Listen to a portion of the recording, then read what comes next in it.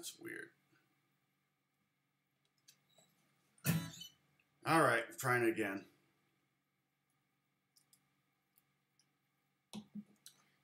Let me go to YouTube and delete the other one. I had to do pop-out chat, which means I can't easily see how many people are watching. Let me close the pop-out. Maybe that'll fix the problem. Hey, Dennis, you are here. Okay. Yeah, that's so weird. It's not showing me the chat. I have to do the pop-out chat, which is a little bit, you know what, I'll do this. I'll go like this. Not optimal, but it'll work. Okay, now,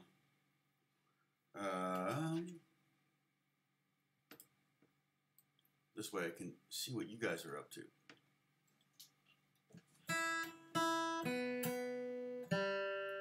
We talked about this song last week, so you know what song it is, and my hair's all like crazy.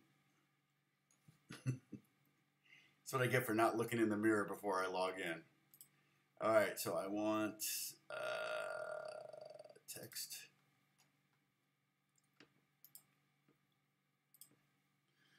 We're up to mystery song number 15.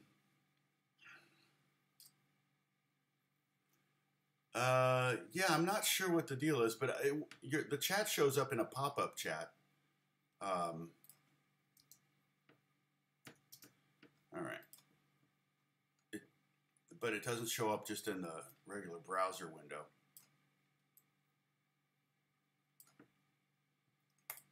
Hey, Roger. Kathy. Good to see you, Kathy.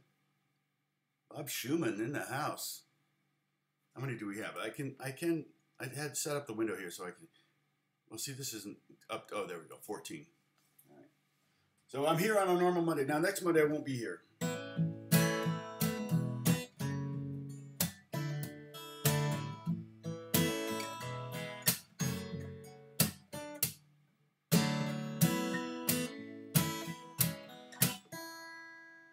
Still not in tune.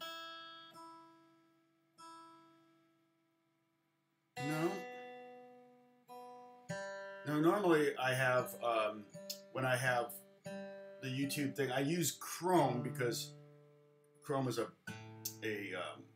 Google product, and it seems to obviously like YouTube, the video launcher window better than Safari. It wasn't working very well with Safari, so I use Safari for everything except for this. I use Chrome. I'm just kind of a Mac guy, but I can see the chat. I just had to pop it out, like a pop-out window. You remember the song I told you we were going to learn this week?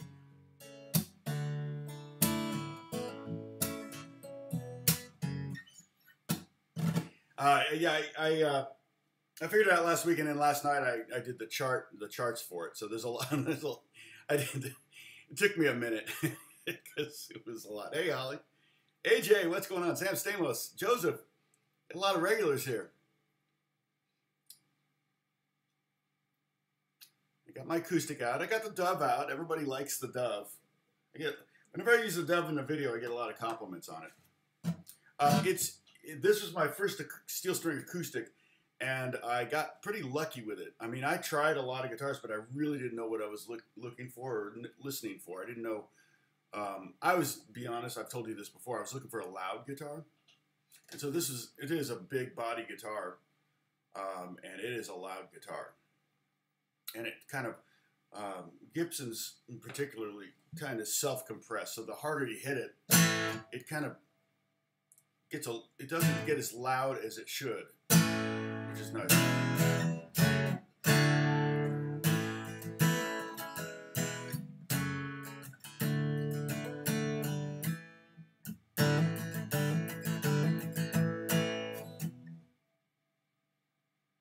Yeah, and I can see the chat. I just had to do a pop-out window for some reason. It wasn't just showing up in the regular window with everything else. So I have to have an extra window open, which is not a big deal. Actually, it almost works better because, let's see, I need to, yeah, that doesn't really matter. Oh, I want to go, hold on a second. Let me go to the, right, YouTube and delete that video. I'm not that I don't think anyone's going to click on the one I started and stopped within 26 seconds, but let's see. Yeah, so this one, let's delete this one. Delete forever. Are you sure? I understand. Yes, delete forever. All right. I can kind of close it. You know, I'll move this window over here because in case I reference a video I did. You know, we could do this song with a 4-string guitar. Have we? Do you guys, anybody remember what we said?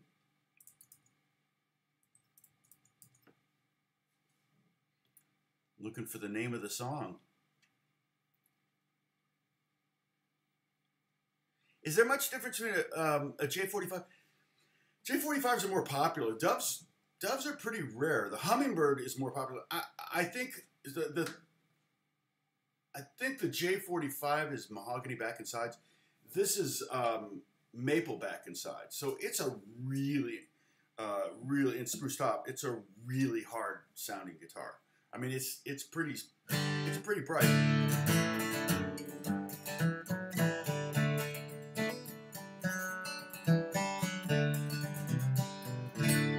Alex wants to get a J45. He'd like to get an old one.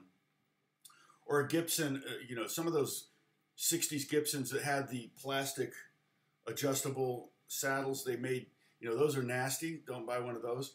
But they, you know, before they start making those, the same models, they would do the solid bridge. And those are a lot more expensive. The ones with the screws that you can adjust the height, those tend to be cheaper because the tone doesn't transfer as well through that mechanism as it does just to a solid bridge assembly.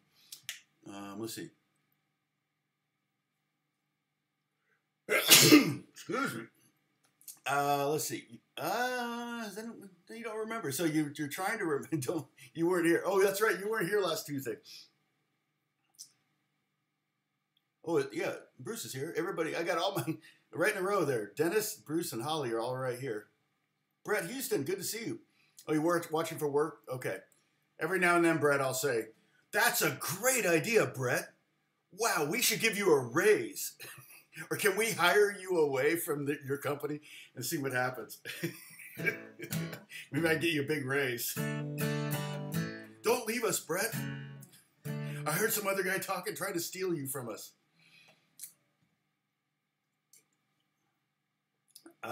Hey, Joseph, what's going on, my friend?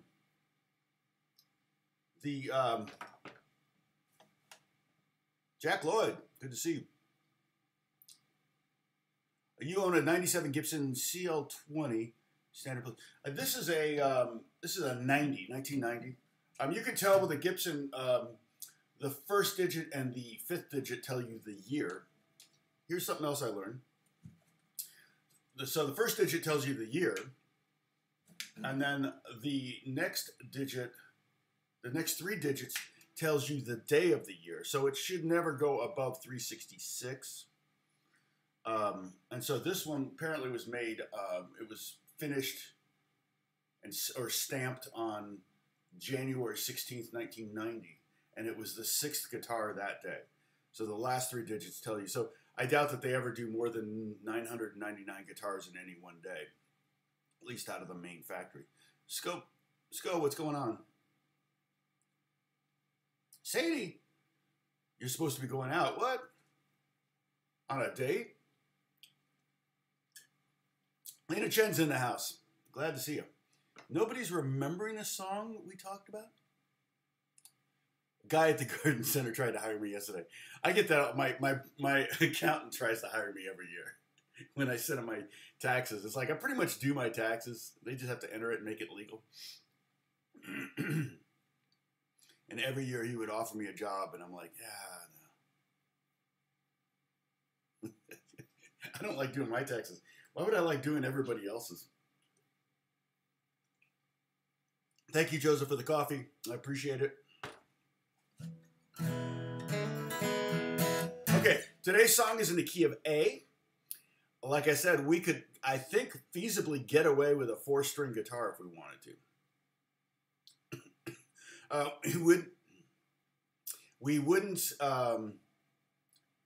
We don't need the low E string and the high E string. So you can take off the outside strings if you want. Make it a little bit easier. It actually would make it easier. But it might feel funny. So that might make it harder.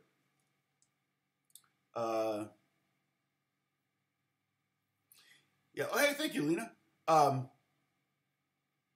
Yeah, I get about... Yeah, thank you, Bruce. Bruce is explaining my methodology. my pedagogy. Yeah, we usually chat for about 15 minutes, get people showing up. Let's see, how many people do I have here? 24, that's not bad. Got, and see, oh, eight likes. You can hit that like button if you think of it. No big deal. But about 15, 20 minutes in, we start the lesson, and then at you know, about the top of the hour, after an hour, we just start chatting again. So this is more about therapy for me and me having someone to talk to, because I'm a people person. But all right, so I've got to move all these. So I created, how many is this? 7 different, did I do 7 different? Yeah. 7 different. Okay. So the first one is here. All right. And there's no tab for this lesson, but just it's just chords. Dang it. We'll keep opening the wrong window here. Hold on. All right. So we're just going to have chords. Yes. Jack and Diane. That's it. Thank you, Sam. Did you have to go back and watch the last video? So this is a song that, being from Indiana, I didn't, you know, you don't really know when you're in a region if a song's popular on the radio, if it's popular everywhere. And I didn't have MTV, and I think this song kind of, I'm buffering, dang it. This song kind of predates MTV a little bit. When did MTV launch? Was it 83? Or no, was it 80? I mean, it...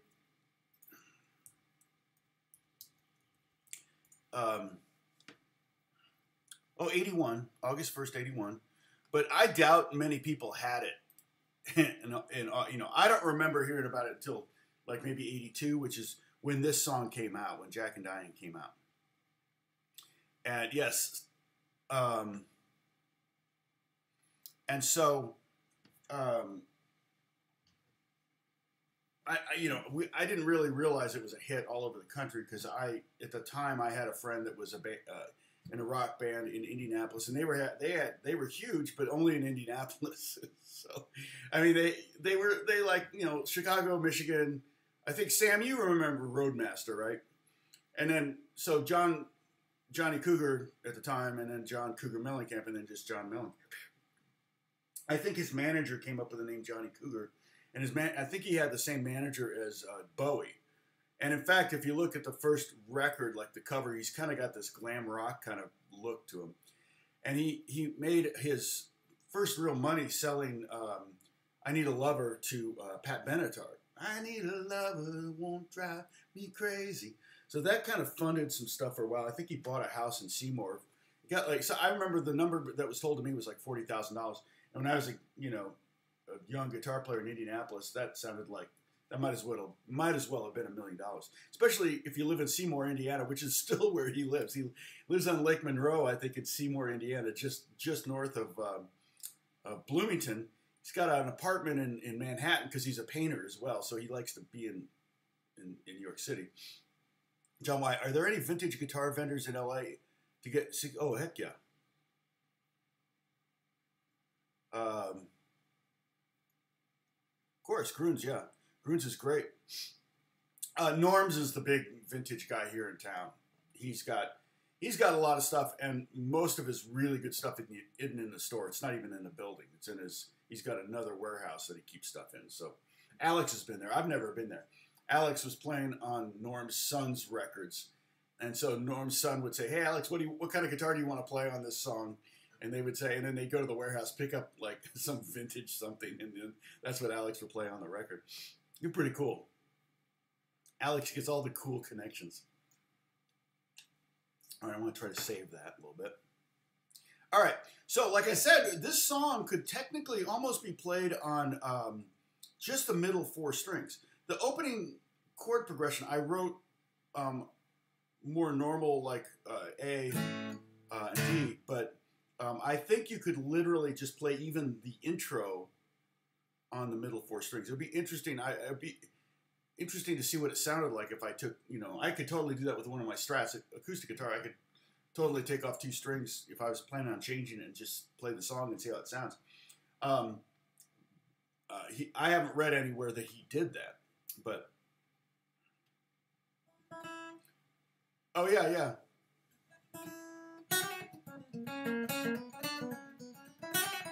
John Cougar Mellencamp. Yeah.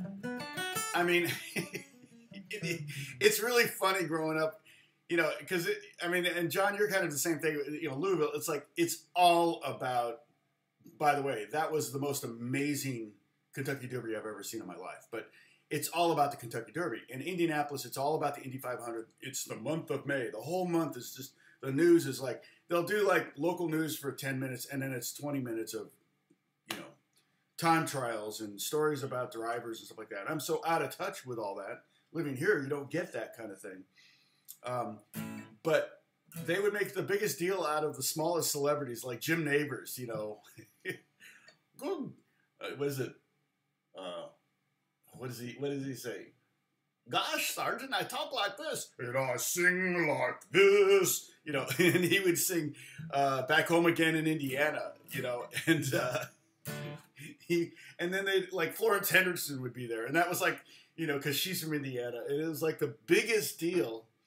There's just not many people from Indiana, so it was pretty funny. This song is not in Dadgad, but yeah, Dadgad's great. You could play it in Dadgad, but it would be it would end up sounding like a song in D. We're in the key of A, okay? So the first thing, and what I got is, let's see, I've got to close this window because that's just going to get in my way. I've got this, and so this is the groove, the rhythm of the intro, and it's fairly simple. Hopefully you can see that. I'm going to put it like right here-ish, all right? And then I'm going to find the chords. Where are the chords? Those should be here. Is this them? No. Here?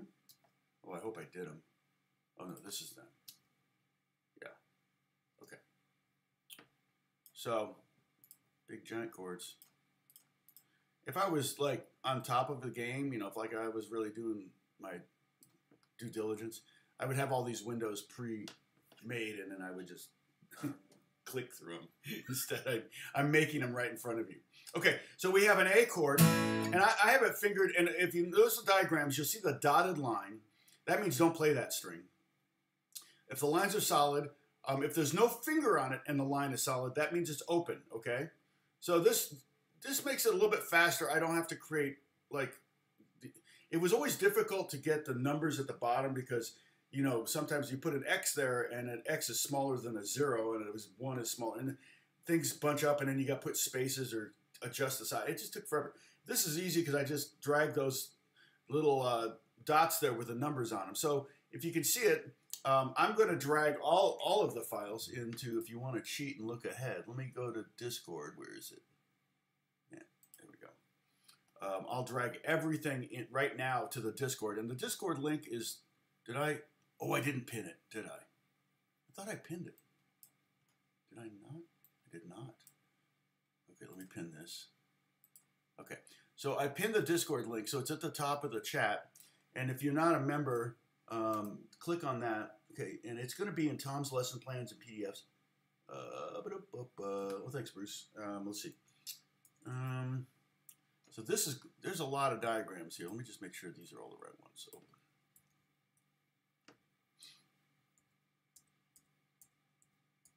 Yeah, so we're good. They're all there. They're just not going to drop in order in this thing.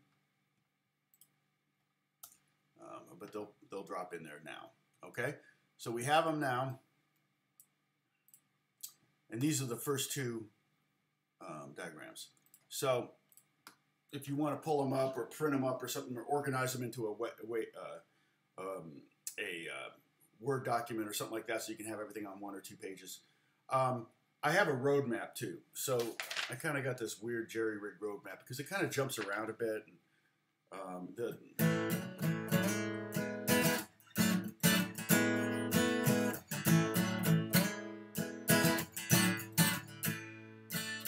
It kind of does that kind of stuff. There's a lot of suspensions.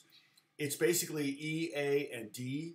Those are the only chords in the song, but and it's almost always over an A string.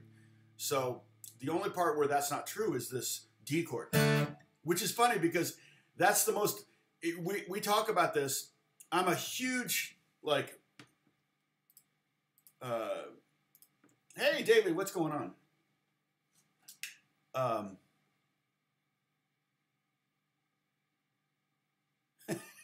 Jeez. Yeah, who would have picked a horse 80 to 1 to win that? Yeah. Well, and the fact that the odds were going up at the time because nobody was betting on him. I mean, if everybody started betting on that horse, the odds would have gone down to 20 to 1 or something. It's kind of the frustrating thing. If you think you know something, everybody else thinks they know something too, and it drops the odds. But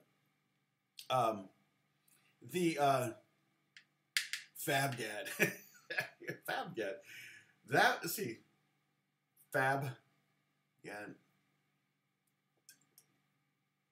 That would be a hard one to play in. And it would have kind of a F, well, it's got A's in it. So it would be a very F major. I'll have to try that sometime. Fab. That B is the one that's going to throw you. Fadgad might be better. Fabgad or Fabgab. The F to B is a tritone. So you're going to have that in there, and that's not going to sound very good. So you're going to constantly having to be covering up that B note with maybe a C here. So anyway, so the first chord is A. Now, I've got it fingered there. If you can see those little numbers inside the black dots, I've got to figure 2, 3, 4 because that's just easier for me. Some people will play A with these 3 fingers, okay? Some people will play A like this, okay? You see what I'm doing? It almost looks like A major 7, but slide your finger up. Kind of like D7, but slide your finger up. Some people play like that. Flamenco players will bar, believe it or not, 2 notes and add their second.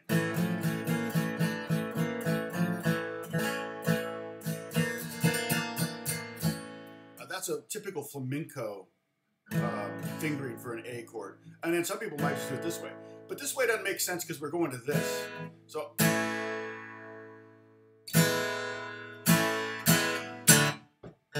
there's the hook.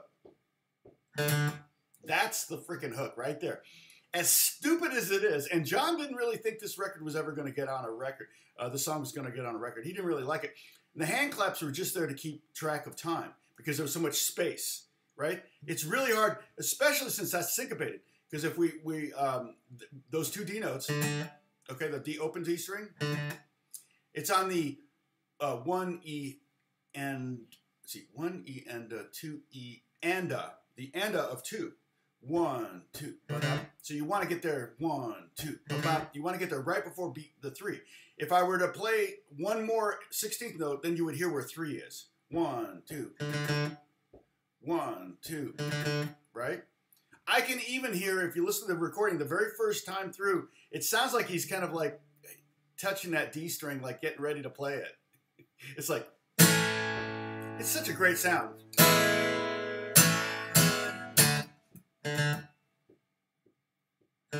But think about all the songs in that.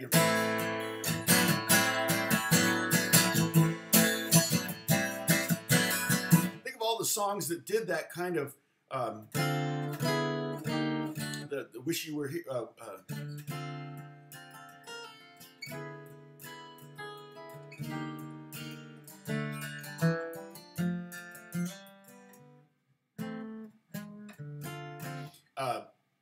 Is that Wishing You, not Wishing You Were Here, what's the name of that song? Wishing You Were Here by Chicago. Moving chords around. Oh, thanks, Dennis. These are the drinking game rules. If I do any of these things, then you all take a sip.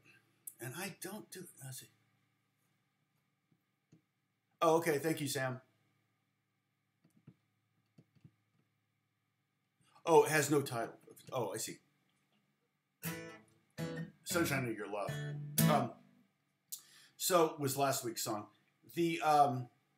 So it's kind of hard to find that 1, 2. You're gonna have to practice that. 1, 2, 4.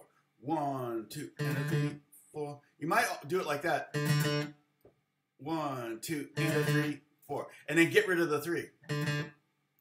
1, 2. And that's probably the hardest part of the song, to be honest. Trying to find that, particularly that second one. But just big banging chords. But there's like, that's like an E over A. So we're gonna have a lot of those kind of chords in this song. It's kind of what this whole song's about. But like I said, there were a lot of songs in the 70s, late 70s, early 80s that kind of did this pedal bass thing.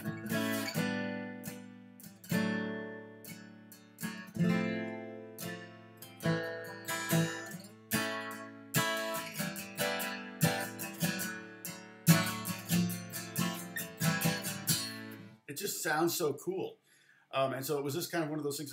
And it's almost every guitar player, when they learn an E chord, one of the first things they do is...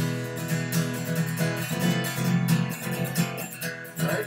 So it's that kind of thing. It's like just sliding things around and experimenting. And John, I think, did the guitar playing on it because it's really iconic. It's really the song. If somebody else had played that guitar part, I would hope they would have, like if somebody else created that guitar part, I would hope they would. John would have given them the writers on it. I met John like once backstage in LA at his show, and I just said hi, nice to meet you, and then I didn't bug him anymore. I was with a friend.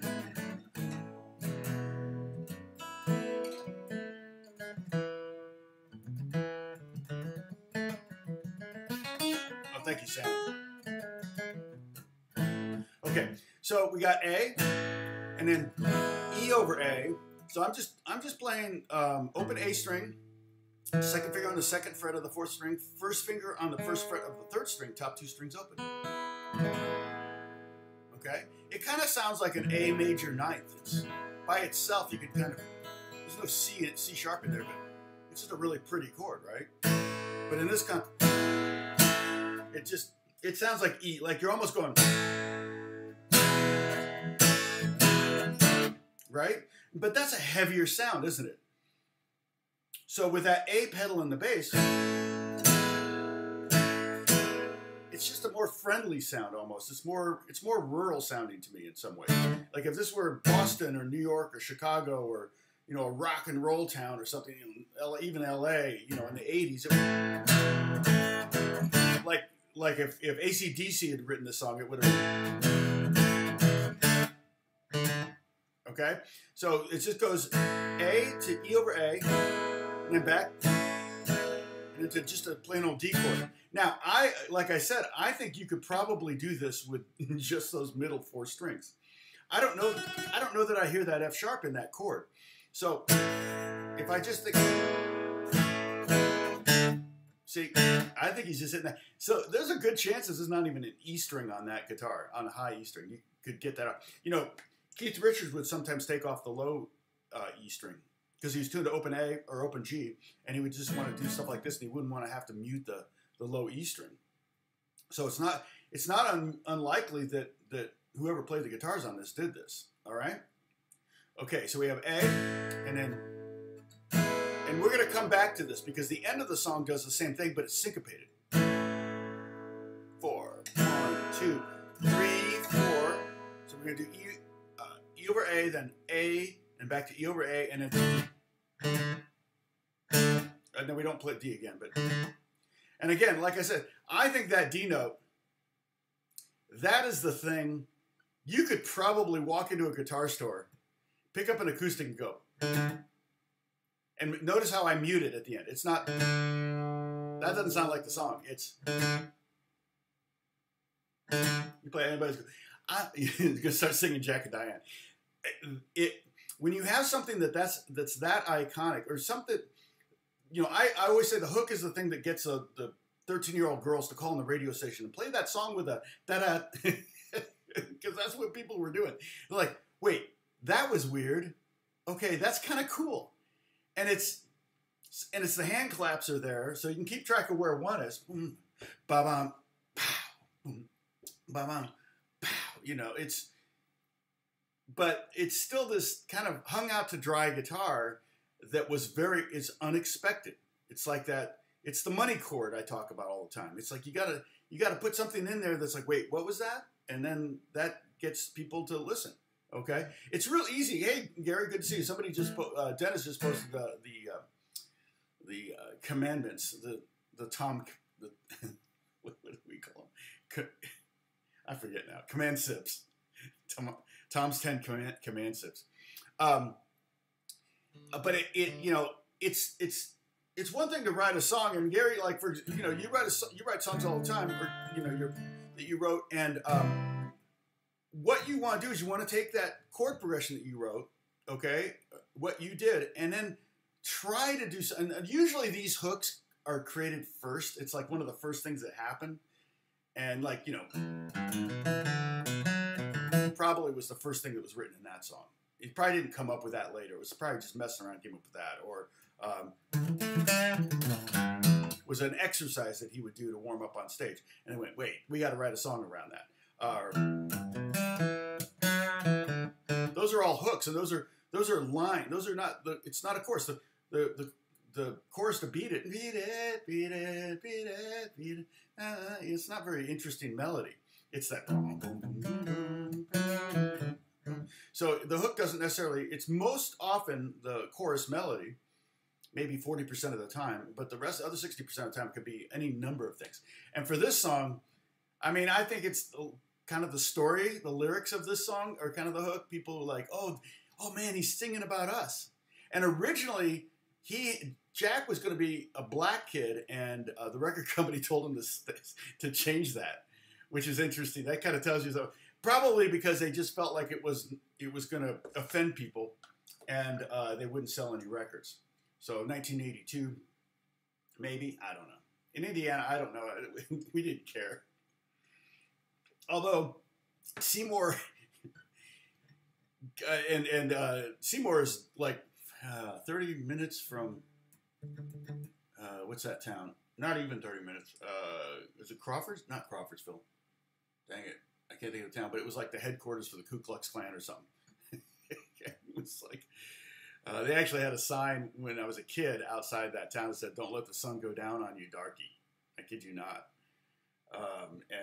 So that was but I remember driving through there with my band, and I was like one of the only white guys in a funk band, and we're driving through, when you went from Indianapolis to Bloomington to play at Indiana University, you had to go through this town. And I was driving way too fast, and they go, you know, they're going to hang you with us. I said, oh, shoot, right, I forgot. I was driving like 100 miles an hour because there was no one on the road. It was like 3 in the morning. We're trying to get home. He's like, yeah, you don't want to do that. I went, oh, right. Isn't that crazy? And that was like 1979, 1980. So we got this D4. And I know you don't read music. 4, 2, 3, 4. 2,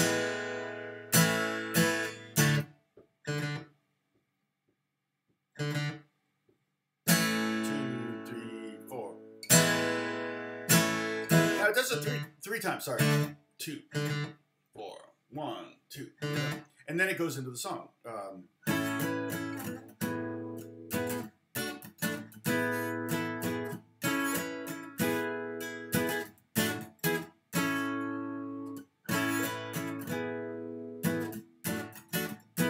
we're going to have to do a little bit of a bar chord. We really need to get 3 strings with our first finger. And you can play it.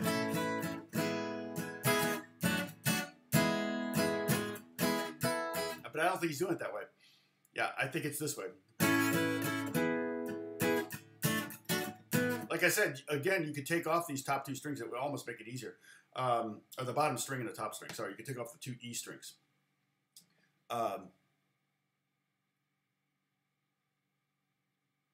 Oh, dang.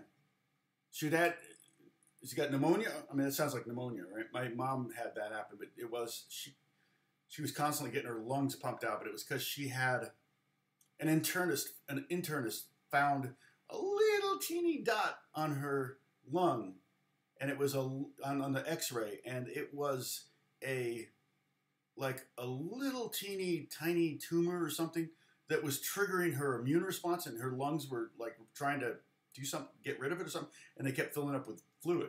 She was in the hospital several times with that, and they thought she had asthma, and so they put her on an inhaler, and it was just more fluid. So she had to go. It was like, you know, they had her. Anyway, yeah, that was horrible. Thank God for the young doctor that just kind of went, wait, there's something there, and then they opened her up, took it out, and she was fine. So, but they had to open up her chest, like, you know, the rib cage, that whole thing. Oh my gosh, what a pain! It was so painful. The recovery. Okay, so the next section. Okay, so I'm gonna minimize these. Oh, sorry, I'm gonna write the name of the song. Let me do that. I'm not gonna put John Cougar Mellencamp in here though. I'm just gonna put Jack and Diane. I'll fall asleep doing all that. Poor guy. He changed his name 3 times. Actually, probably 4, because originally it was John Mellencamp. They changed it to Johnny Cougar. Okay, so this is what I'll call the A riff. We're going to have an A riff, a B riff, a C riff, and a D riff. All right. These chords won't be used again until we get to the D riff. All right. And the D riff's the same kind of thing. It's the end of the song. All right. Now, the next riff is the B riff. And it's the most common riff. We're going to use 2 parts of this. Make sure I got the right one. Yeah. 2 parts of this. So we're going to call the top 2 bars, we're going to call this B1, and the bottom 2 bars B2. Okay? But for the most part, we'll do it as B, all of it together. And then when we get to the chorus, it does the first 2 bars 3 times, and then the bottom bar once. Okay? And that's...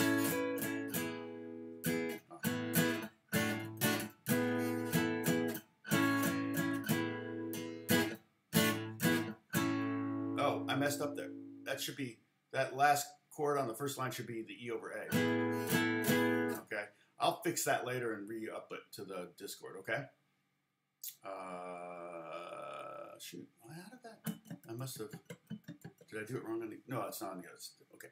And then let me give you the chords for this, all right? So I've got this, and then I've also got the chords, which I think are here. No. Yes. All right. So we'll go over these chords, okay? And then we'll go over the rhythm. Let's get the chords first. So the first chord, again, middle 4 strings. Well, see, these are going to be in the way. I got to move these up here. What was I thinking? I was thinking they weren't going to be in the way. Okay. So the first chord, you can kind of think of it as a C form chord going up the fretboard, okay? So you just kind of visualize, we talk about the Cajun method. That's the C form.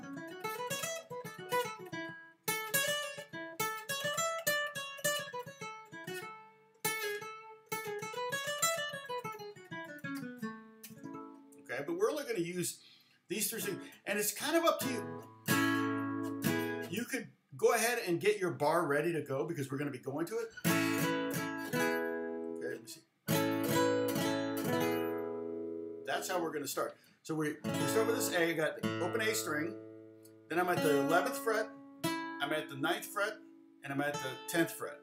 Okay? Oh, new guitar day. We had a new guitar.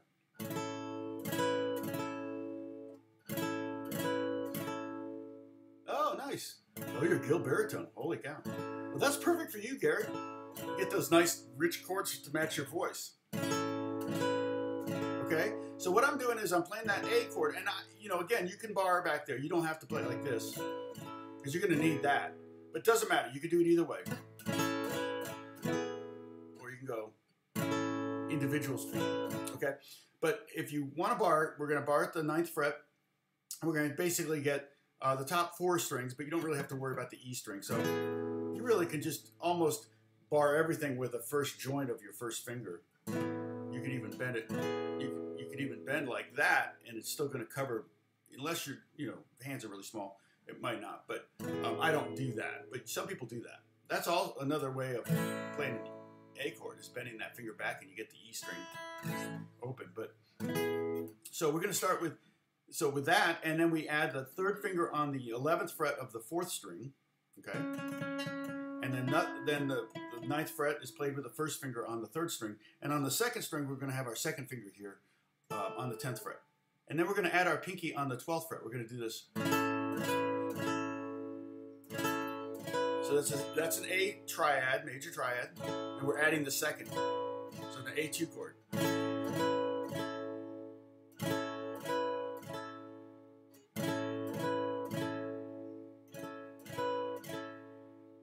That's exactly right. Gary's going to have to post a picture in Discord of the new one.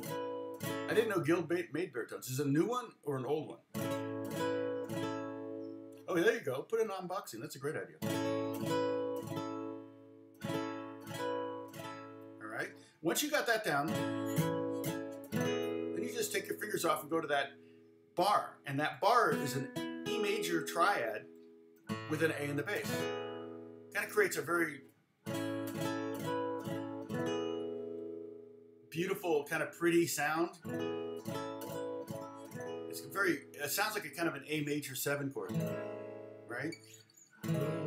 Love, exciting and new. It's like the Love Boat theme, right? Same era. And then, so now that you have that, that's E over A, because I got the A string, right? And then you just slide it down 2 frets. Let's see. It goes. Okay, so the rhythm on that is 1 and 2 and 4, and then short. Okay, notice on the rhythmic chart there's a little thing that looks like a 7 at the end of that first bar. That's a rest. So don't let it ring out. There's going to be times where we're going to want stuff to ring out, but we want a lot of these chords to be short. So these are long, but those short chords allow some space, and it also allows you time to get to the next chord.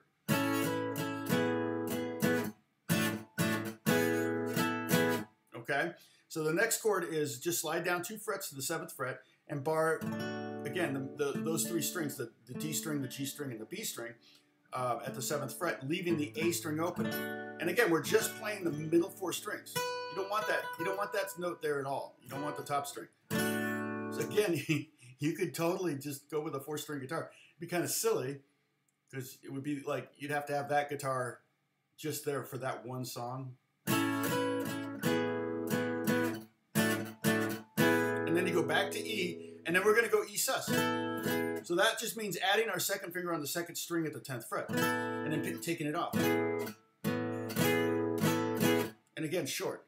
And notice on that D over A, oops,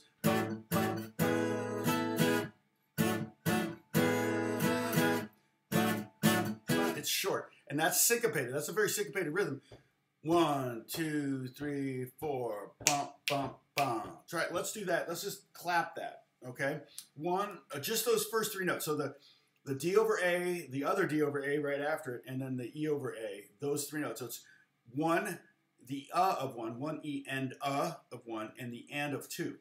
Bump, bump, bump. It sounds like a triplet. 1, 2, 3, 1, 2, 3, but it's not. It's 1, 2, 3, 4, bump, bump, bump, 3, 4, bump, bump, bump, 3, 4, bump, bump, bump, 4, bump, bump, bump, 4, bump, bump, bump, 4, 1, 2, 3, 4, bump, bump, bump.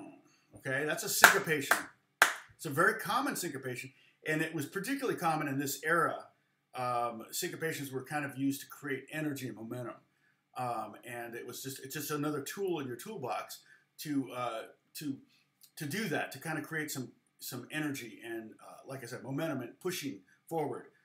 Anticipate. It's very common. It's almost like a horn section thing, right? We've talked about this before, where a lot of times, ba ba ba. You know, horns don't do ba ba ba. They do, but a lot of times you hear a horn section. You see a horn section up there. You know there's going to be syncopations. You know they're going to be going ba ba ba da da da da da da. You know, and that's what's happening here. It's kind of like a syncopated horn section. Ba ba ba. Okay, let's clap that and 4. Okay, so it's 1, 2, 3, 4, ba ba ba, and 4, ba ba ba ba ba, ba ba ba ba ba. So all I'm doing is looping that second bar. It's the same as the 4th bar too, by the way.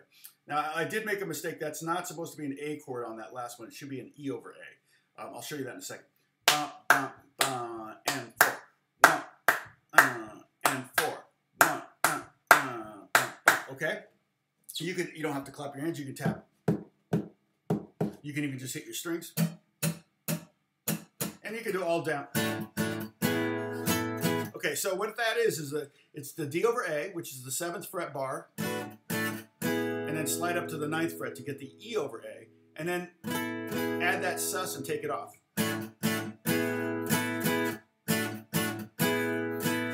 Short, short, long, short. You can.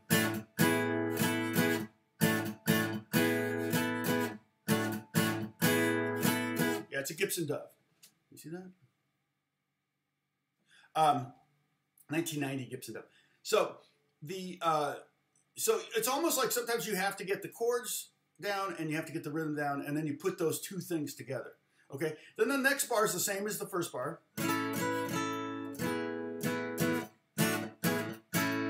Okay, and then coming back, we're gonna. Okay, it's the same rhythm, bump, bump, bump, bump, bump, but the chords are different. It's D over A, E over A, and then E. I'm sorry, A. So this is how we're playing A for this section of the song. The next section, which I'm calling the C section, is going to be down here. The A, you'll play A like this. Okay, so we have. So that whole thing together is.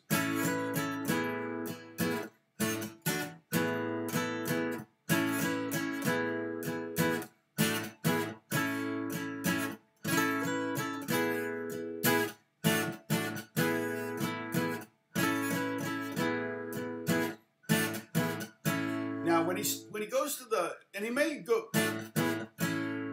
just let that ring. That happens probably a couple times. The chorus is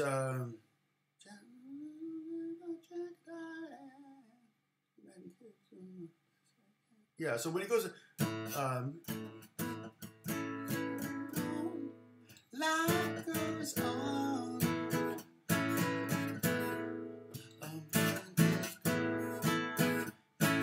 When he goes to, oh yeah, life goes on. He sings so high. When he gets to that point, you're going to do that top line 3 times and the bottom line once. Okay? The verses are a little bitty about Jack Diane, 2 American kids growing up in the heartland. Okay? So when he's in the verses, you're going to do it that way. And you'll probably do it, I think both times it's twice, all 3 times. This goes to the verse 3 times. You're gonna do that twice every time. When it goes to the chorus, you're going to do the first line 3 times and the bottom line. So it's going to end up being a 4-bar phrase. And so I would call that first line B1. So it's going to be B1, B1, B1, and then the second line B2. Okay, does that make sense? Hopefully it makes sense. I've got it right here in front of me. Maybe I'll copy and paste that in there. Okay, but this is so I can kind of keep track of it. And then we haven't even gotten to a chorus yet. The typical. Like, remember we talked about this, like today the average intro to a song is 3 seconds, but in like 1984 it was 23 seconds. So this intro is pretty long. I mean, when you think about the...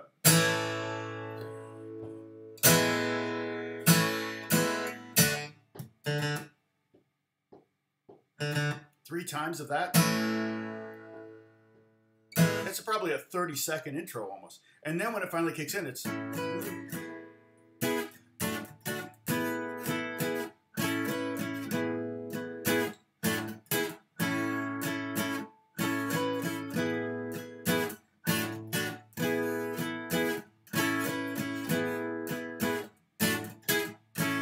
And again, I messed up on that the chart there.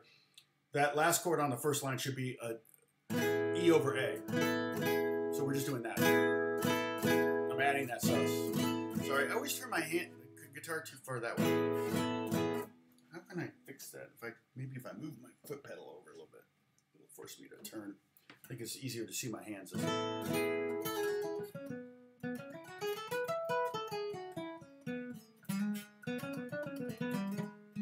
Yeah, and then, oh, shoot. You know what? I don't know, Bruce, you didn't say anything. I should probably put a note here.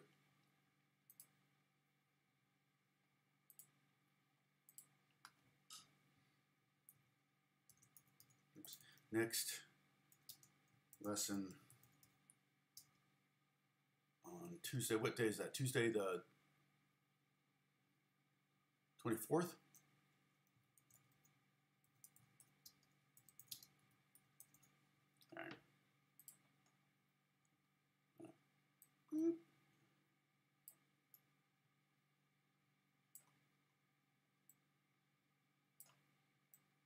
So I won't be here Monday, but the next lesson. Oh, we got up to, dang, we got up to, what the heck? We got up to 38. That's crazy. All right. It's dropped from that, but all right. So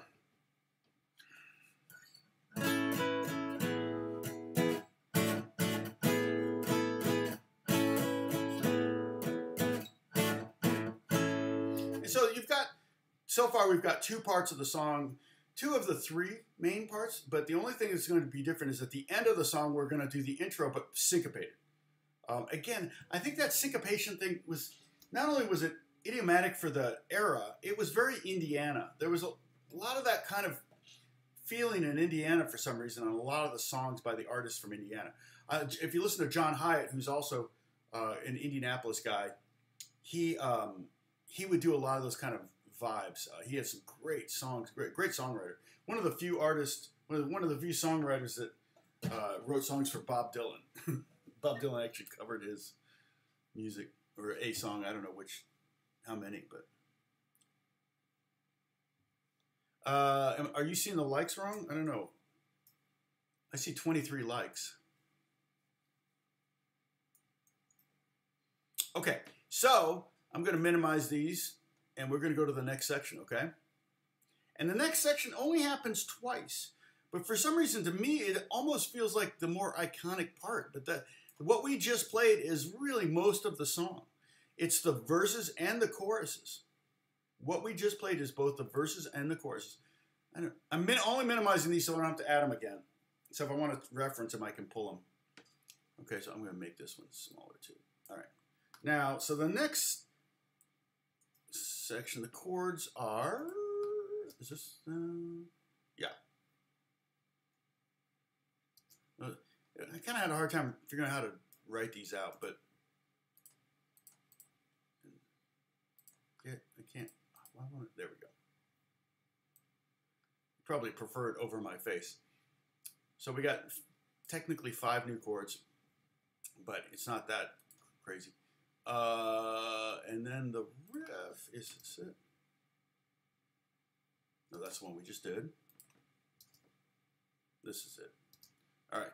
And I forgot to write, I meant to put in a slide symbol, like sliding from one chord to another. And this one, hopefully I did this one right. But you're going to go.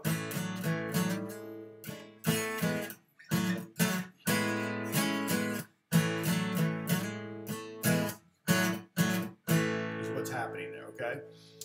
And that, it just does that once, and then it goes back into.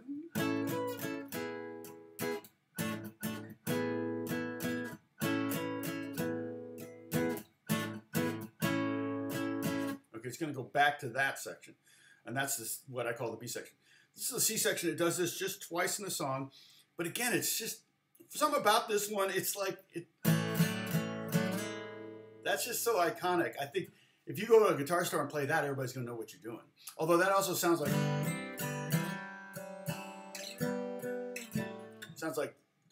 Fast Car, which is so funny because the head of A&R at Universal Music accused me of stealing that hook for one of the Bieber songs that I wrote, and I was like, no.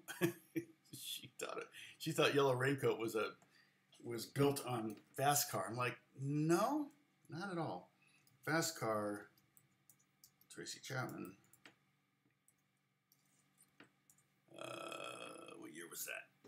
I was in California. I was 87. Yeah, I was way after this song. Okay. Now there's another John Mellencamp song. It's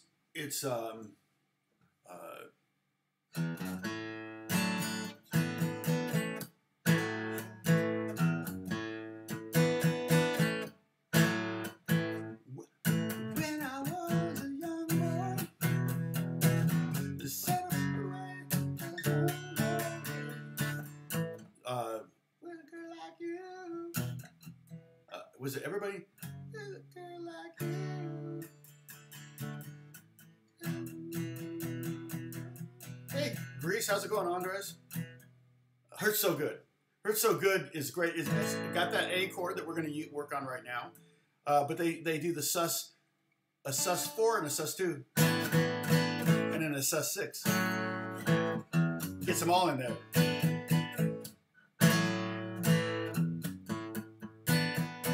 I've always liked that riff. People don't know that one nearly as much as this one. Okay, so here's what we have here is, so it's kind of the same thing. We played the D this way, D over A, and the E over A this way, and we're going to play A now. Finally, we got this. So we're going to take this thing we did, and we're just going to put it down there. And then the shape we used for here, we're going to use that shape down here. So we're using the A form. These are A forms, and then we're using the C form. So we're using the C form and the A form if we're thinking in the caged methodology of chord shapes. That's kind of, you know, we're only using 2 of the five caged method shapes. But we're going to kind of imply an E form shape, but I'll show you that in just a second. Okay.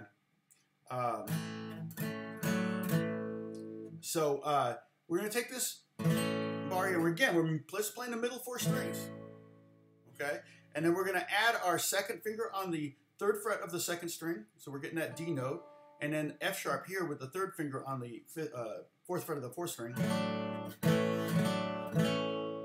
That's going to take some practice. Just practice this.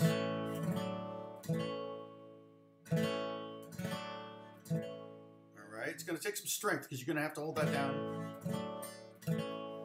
and practice that.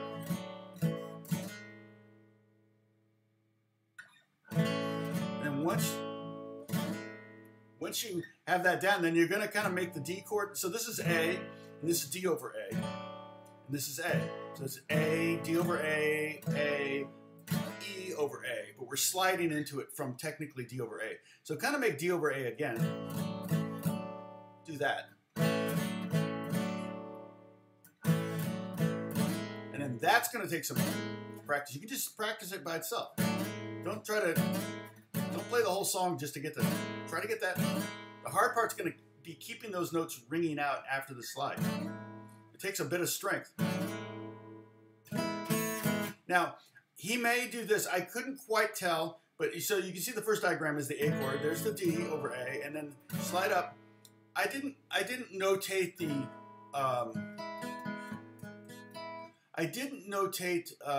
the bar under the E over A chord. Okay, I just put the first note there.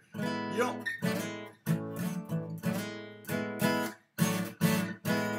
You could totally do that because the only time you need that A chord is those 2 spots. But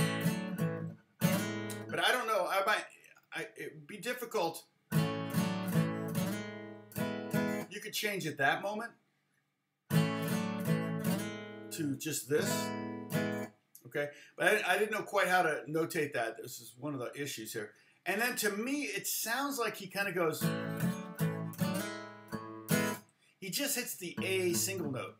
But I put A2, so if you want to, there's a lot of susses in this song, so if you want to do that A2 chord, it's like this. So now that you've got the E chord up here, E over A, you just add the pinky, not just, but add the pinky in front of the 3rd finger, like that. And it's kind of like doing, It's like an E sus thing with the A in the bass. It's a very cool sound.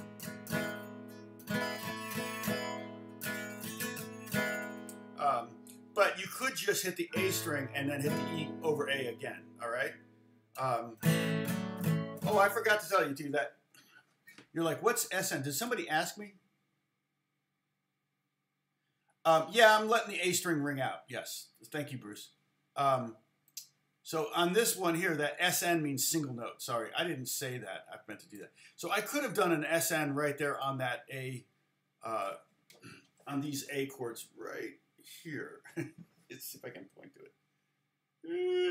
Right there. See that A chord and the one above it, which I can't point to. The A2 chord. You could just play the A string like that. So.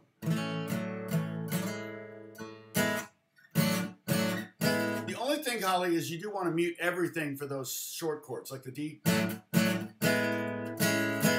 And then he goes, and here you'll notice I'm not barring.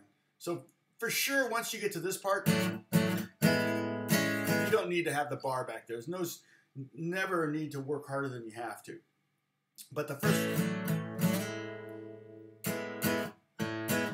in fact, you could even use that A note, that single A note,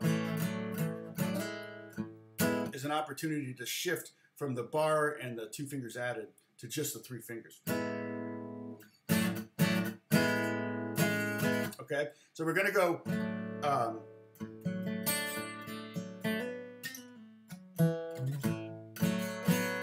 So then we're gonna go. We're gonna be here. So this is the second bar. D over A. It's that syncopation again. Bum, bum, bum, bum, bum, okay, and it's gonna be D over A, which is open A string, fourth fret on the fourth string with the third finger. Second fret of the third string with the first finger, and second string, third fret with the second finger.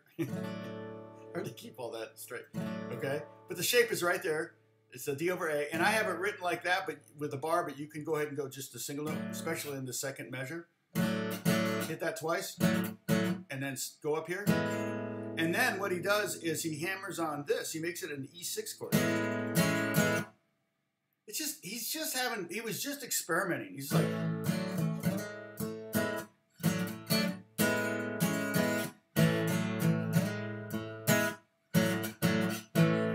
resolve to that. So when you get to this D the second time on the bottom line, you might want to have that A chord ready to go. If you're like this, you're going to have to make it. Doesn't matter, but okay.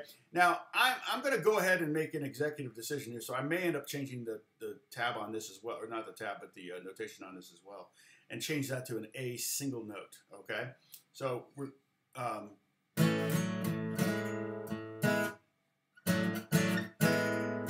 sounds better to me. It sounds more like the record. Okay, so you understand what I'm saying? So we can ignore that A2 chord. You don't need to worry about that. Just play the A, the D over A, to A, slide up to the E over A, hit the A string, and then hit the E over A again. Okay, so it's kind of just three chords.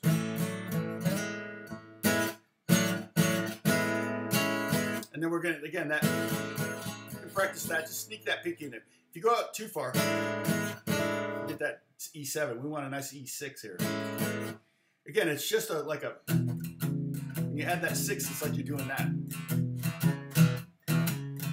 That's what that is. That's an E, E6, E, E6. It just sounds totally different here in this context.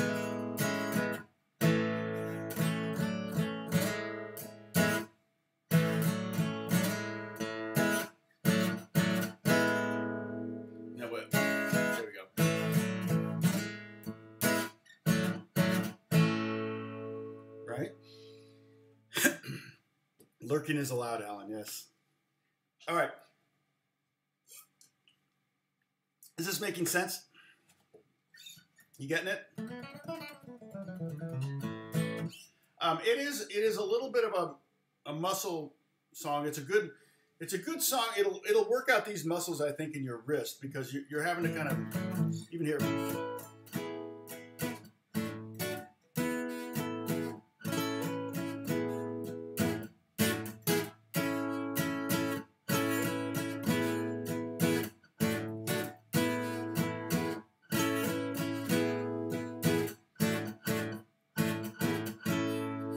Okay, so then after it does this, but again, it only does this once.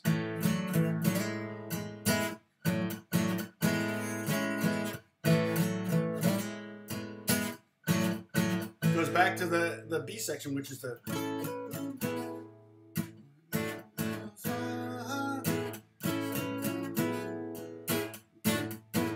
So you do it again. This is the B section. Oops. You could do that. It doesn't matter. And then it goes, oh yeah, life goes on.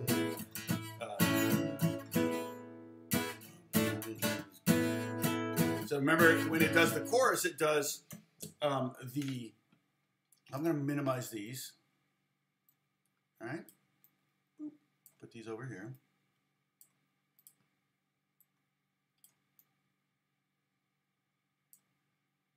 And then this, we're back to this. Okay. And so this, again, these chords are the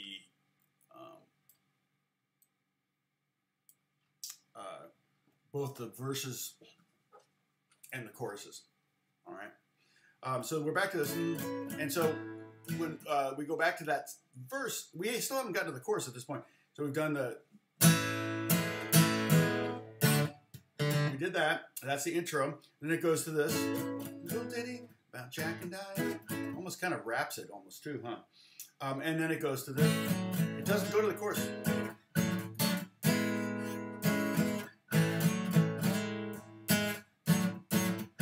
And then it goes back to this, another verse.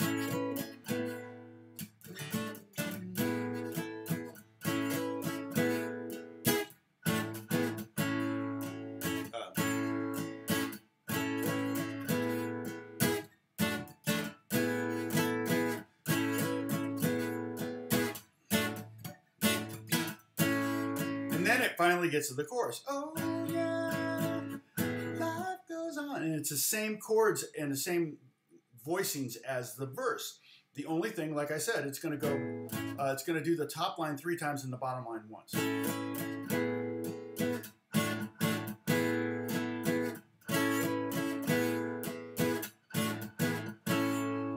Oh, sorry. I'm not, I just did the whole thing.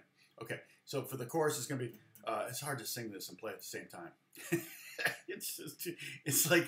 It's like chewing gum, patting your belly, rubbing your head, and skipping. Oh yeah, life goes on.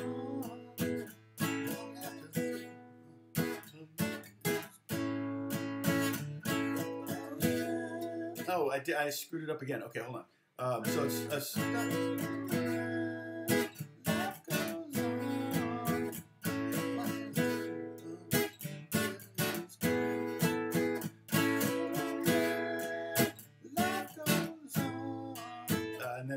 then it goes to the bottom line. It's hard to do. It's hard to keep track of all those things and sing and play at the same time. Hey, Catherine, what's going on? We're doing Jack and Diane. So it's kind of a fun, for me, it's like totally high school. Huge John Mellencamp from Indiana, from Indianapolis. It's like, oh my God, he's a rock star. We're famous.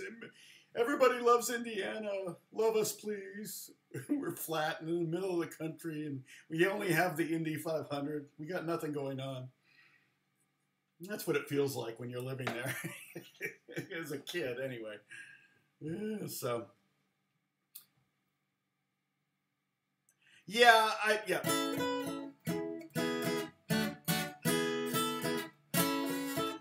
But I'm hearing the A string and the bass, and that would be really hard.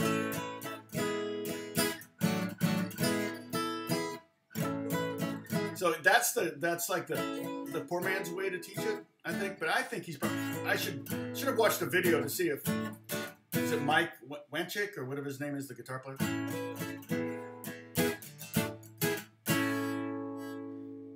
But I'm pretty sure that's probably how it's played, the way I was listening to it anyway.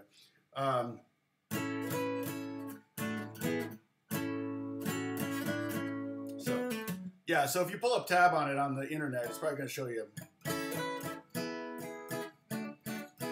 But I mean, I've watched lessons on how to play Yellow Raincoat, which is a song I wrote with Justin. Justin Bieber, and it's like they have hundreds of thousands of views on how to play this song that I wrote wrong. And so I did a video on how I actually played it. I actually played it on this guitar. And, you know, I've got like 10,000 views or something. People, and I had someone comment, you can't just say you wrote that song. You can't just say that. You didn't write that song. I said, actually, I did. And people are like, yeah, look it up. He did write it. This is funny.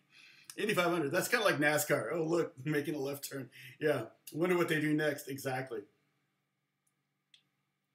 Yeah, you're a snob, Dennis. You're a Formula One snob. Go drink your wine. So, yeah, so Catherine, yeah, no, and you could, the only problem is you could,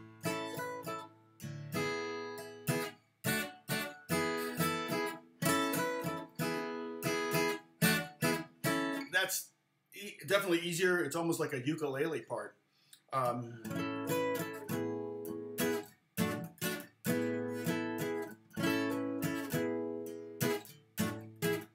But you lose that pedal tone, which is kind of iconic in the song. You know, now it just sounds like it's.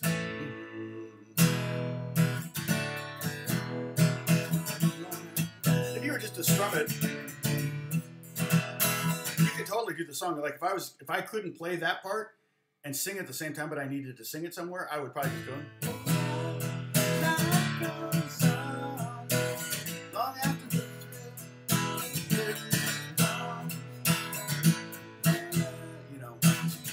I sing. So, especially that high. Oh yeah. That's not even that high.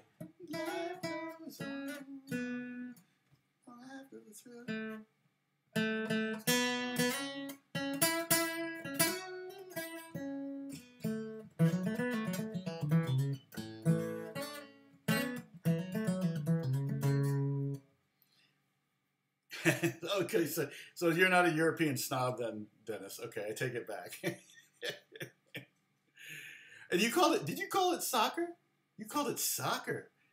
That's like, isn't that, don't you get punished in Europe for calling, well, no, it's in Latin America that they call it football, right? In Europe, they call it football, they call it soccer. You probably call, like, the Patriots, that's American football. Oh, man, I did, Roxanne. You know, what was it? It was like, I wonder if I could do Amazing Grace to this.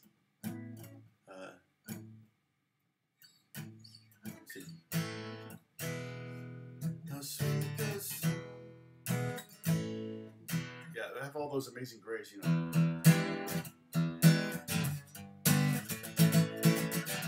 Amazing Grace, how sweet the sound. The sacred wretch like me. I once was lost, but now I'm found. Was blind, but now I see. Was it? Was it?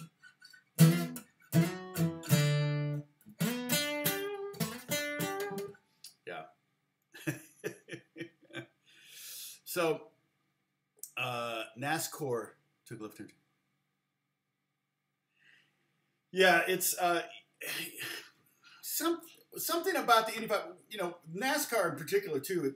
How close they are to each other, it makes it really exciting. When I watch Formula One, it seems to me with all the turns and they're just constantly slowing down and speeding up, slowing down, speeding up, that it's very difficult to pass someone in Formula One. What do we used to call it? I mean, kind of like road racing, but with Indy and NASCAR, it's just a big, fat, wide track. And they hardly even, in Indy, because of the slope of the turns, they hardly even have to turn the wheel. I mean, if you just drive a car into that turn, the turn's going to make the turn for you. It's pretty crazy. And inside the Indy 500 track is 2.5 miles around. And inside they have two 18-hole golf courses. I think you can fit 19 Vaticans inside St. Paul. You can fit 19 St. Paul Cathedral inside of the Indy 500 track. It's crazy, and they'll have 1 million people there for that race too. It's something to behold. I've been to one race. I've been to time trials a lot, but I only went to one race. I think it was 1972 when I was 11 in my, or 12. No, it was 11, and I may have been 10. Was it right before my? It was in May, so May 72 would have been. Maybe it was May 73. And I remember our old neighbors from Washington D.C. came to visit because they wanted to go to the race. So we got tickets and we went together. It was fun. You get sunburn. We were in turn 1, so which is great because we could see all of the main straightaway. Okay, we could see really far away. You could see the 4th turn. We were right on top of the 1st turn. You could see what's called the short chute between. It's kind of, the shape is actually kind of like an iPhone. It's got the short chute, and we could see that, and so we're here in turn 1, and then you could see turn 2. So we could see almost 50% of the track from our seats, which is pretty cool, in spite of the fact that it's so enormous. Oh, you're back from your guitar lesson. Dang it, they're on Mondays. So, yeah, so Catherine was saying, yeah, she looked up tab. I think if you look up tab on this, that's the kind of the common way to teach it. But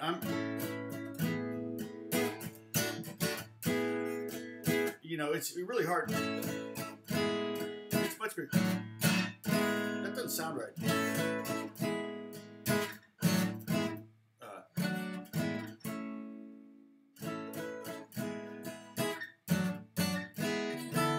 So you can't get that. You can't get that A note on that E chord. That E sus. You can get it really easy that way. So, Catherine, maybe try it on an electric. If you have an electric guitar, pick up an electric guitar and do it. It's a lot easier to push down the little. And again, we're just making a 3-note bar chord, which is a great little introduction to playing bar chords. Now you're going, well, but Tom, you're barring 4 strings. Well, technically, I'm not concerning myself with the 1st string, so I'm really trying to focus the pressure and the energy of the finger onto the 2nd, 3rd, and 4th string. And again, right up against that fret, not on the fret, but not back here. The further back you are, the harder you're going to have to work. So you make sure, Catherine, that you bring your finger up and just practice getting this thing to ring out. You just have to do that.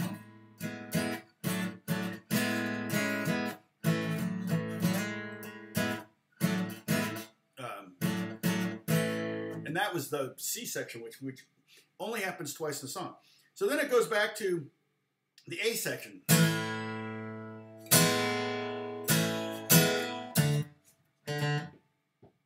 Does it twice.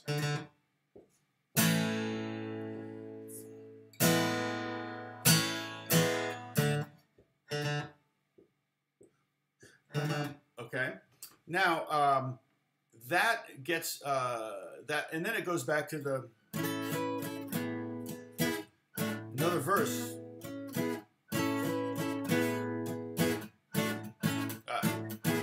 And again, I made a mistake on that notation there. That last chord on that first line should not be an A; it should be an E over A. So you're just going. You're just staying on that. Then you're going to go. Then you go to the A on the next line down. A, A2, A2 Brutus, E over A, D, A, E, E over A, E over A, and A over A. Yep, hockey. My main sport that I like is NFL football. That's like pretty much the only thing I'll ever really watch. Yeah, it's definite, yeah. Oh, that's good. Your tennis elbow. So you must be a lefty, AJ. Are you lefty playing right-handed? Yeah, because the right hand, I tennis elbow here. I've got to do my exercises. I should do those today. I got to do them every day, or else it's not going to go away. I can still feel it. It's been almost a year since I played tennis. Every time I get tennis elbow, it's literally from playing tennis. It's not like, oh, I was doing push-ups or I did something, lifted something. No, it's always from tennis. It's the only thing that gets me. Some people that never play tennis can get tennis elbow. They're like, how did I get tennis elbow? I don't play tennis. But no, every time I've had it 2 or 3 times now, and the older I get, the longer it takes to heal. So it's frustration. Oh, you're writing. Okay. You're a baseball person. Who's your team, Pepper? Because you're from out here, but you live in Alabama. So people in Alabama tend to be. Let me guess. I'm thinking the Atlanta Braves. That tends to be everybody's favorite team in the South. My dad lived in Gulfport, Mississippi, and he became a Braves fan. It's like, really? He's from Chicago. You should never stop being a White Sox or a Cubbies fan, but he hated both those teams. He couldn't win, so that's why he hated them. Oh, good. So glad, Holly, your finger's doing better. I forgot about that. Okay. Now, so then it goes to the chorus again. And then, so when we do the chorus, we do that top line 3 times, and then we do the bottom line once. Still the B section, but, and then it goes to the C section again one more time. It only does this twice.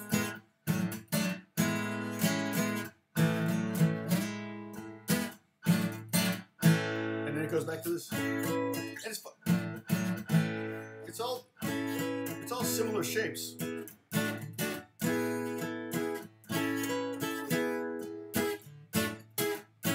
Okay, and then it goes to, we just did this, another chorus. Oh, and then it does a really quiet one. So we do this section, we go, Jack and Diane, 2 American kids doing the best they can. Okay, so just a real simplified, subtle takedown of it, quiet version of the beat. I can, like I said, I can post this up on this thing that my cheat sheet. I can post that up on Discord, but I may put, right here is where I'm at right now, way down there. So that's the quiet B.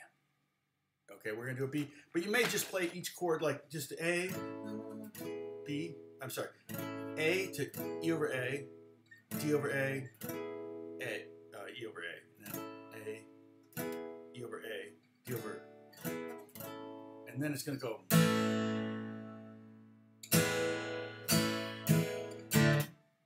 But it doesn't. It changes. It becomes a syncopated version of that. All right, so let's minimize these. I got all this garbage over here now, right? This is like so trashy. So white trashy, which is perfect for a John Mellencamp song, to be honest. You know, another great song is Pink Houses. That's a great one. How does that one go? Again, another kind of iconic. And I remember that was Carol. Was it Carol? This girl that sang on it. How does Pink Houses go? It's kind of a similar vibe.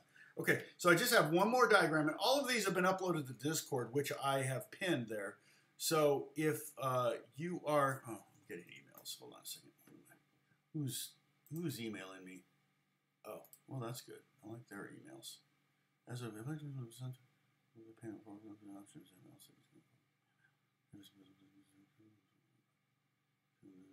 well, that's not anything.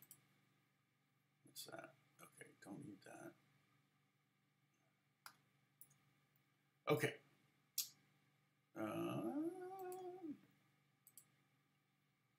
Hey, Jeff Hyatt, what's going on?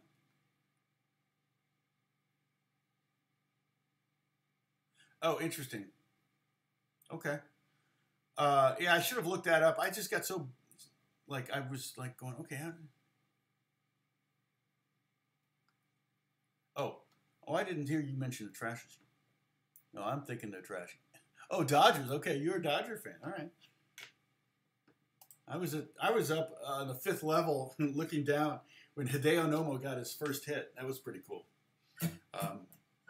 I told you, my Oral Hershiser story. Alex threw up on Oral Hershiser. So it was like, man, his study was amazing. Okay, so I got one more diagram, and so it's pretty darn syncopated. Make this a little bit bigger, and it's the it's the wrong thing. I know that's too big. So hard not to grab the wrong thing in this software. So we're back to this chord progression, okay? These chords. Just A, then E over A, D, and you can see the fingerings there. You have probably a better shot of seeing the fingerings if you download the, you know, what I should do is maybe reverse these. What do you think? Okay, so let me just play this for you.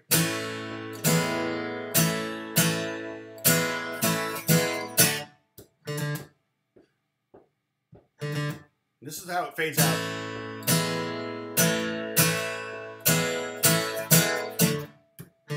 And that last E over A there might be an upstroke. Probably would be an upstroke. Okay.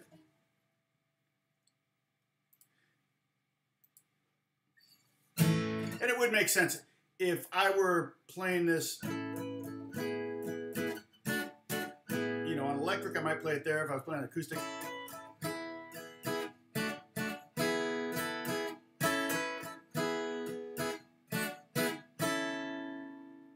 So if you want to, you can go to the tab and learn it that way too on the internet. But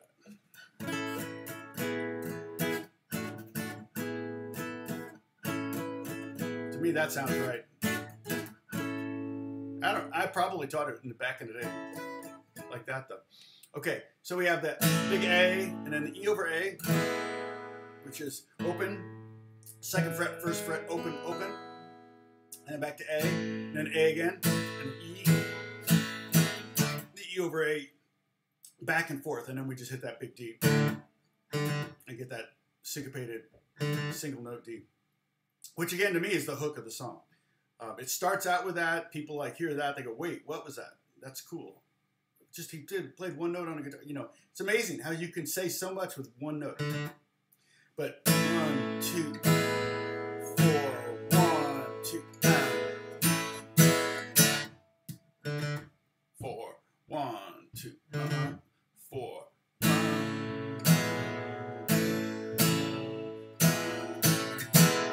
It's very kind of funky almost. Da-dum.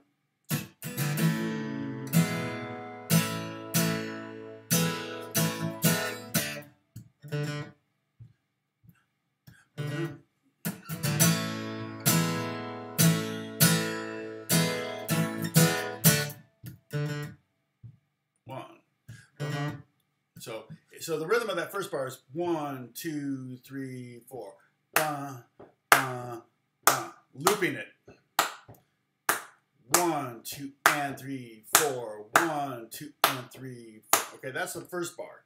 The next bar is much more syncopated. That's a syncopation, but it doesn't feel too much like a syncopation because it's eighth note syncopation. But when you throw that 16th note in there, all bets are off. So here's the rhythm of the second bar only. I'm going to loop that second bar. If you start to feel it, or you can try to clap with me, okay? 1, 2, 3, 4. Ba, ba, ba, ba, ba, ba, ba, ba, ba, ba, ba, ba. That's a crazy rhythm. Ba, ba, ba, ba, ba, ba, ba, ba, ba, ba,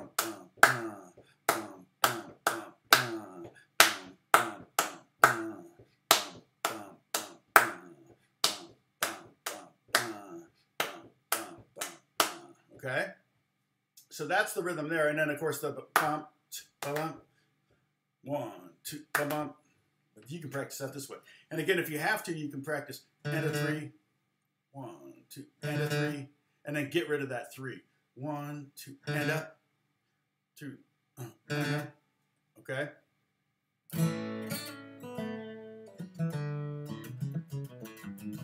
What song are we talking about? Oh, Free Ride? Yeah, totally, Jeff. It's a very free ridey type thing. Again, very common for that era. And this song was after Free Ride. Free Ride predates it by quite a while, I think. It's not an 80s song. This is an 80s song. This is 82, I believe. So, got a lot of mess here. A lot of stuff. A lot of, whoops, dang it, I keep grabbing it. It's so hard not to grab this. There we go. These grooves and rhythms and such. So let me see if I have to mute my. Oh, they're muted. Okay. Let me see. Let me pull up YouTube and see if I can find a live version of it. I'll probably be like, dang it, I taught you the wrong way to play it. I'm an idiot.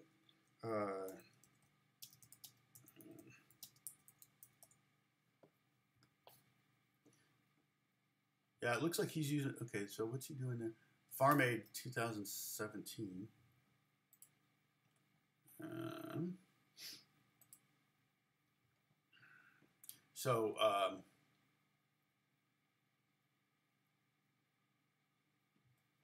Skipped around.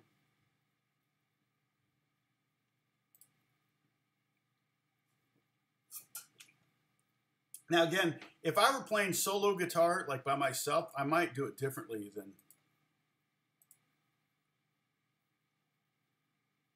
Oh, he's actually playing in a key of G. Or he's always playing an open tuning. No, he's playing a different key. I don't want to pull it up though, I don't want to get in trouble. So he's in a different key, so that doesn't help me. ROCK in the USA. Is that the one you saw? Was him doing it, ROCK in the USA? All right. Oh, there's, what's her name on violin? So there's Toby on bass, my friend Toby. The funny thing is that his band was pretty tall, but John's short. Yeah, it's going to be really hard to see how they play Jack. They're not going to be doing a normal version of Jack Diane. Dang it. Oh, 4th of July. Wow. Yeah, like I said, Keith Urban did it too. It's actually a really good song. I mean, it's a fun song. And, it's hard for me to be like objective on it because for me, it was so much iconic from my youth. Being from Indiana, it was like one of the first songs by an Indiana artist that made it big.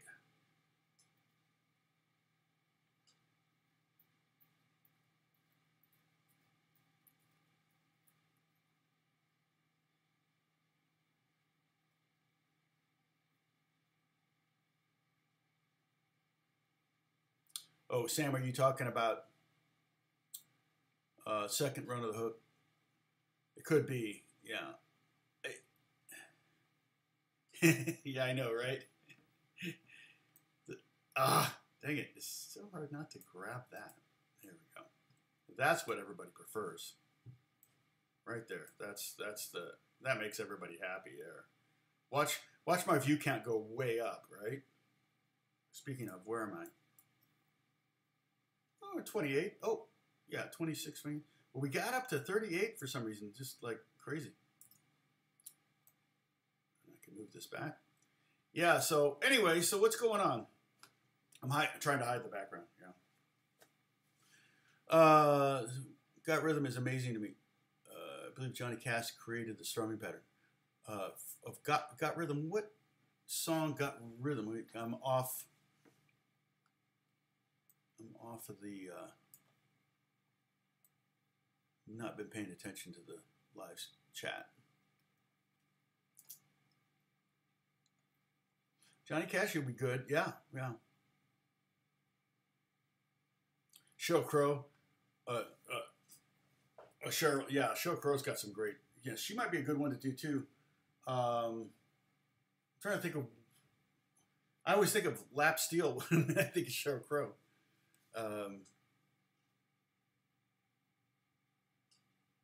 Got Rhythm. Oh, Got Rhythm. Yes. Is that what the song's called? Got Rhythm? Johnny Cash? I Got Rhythm.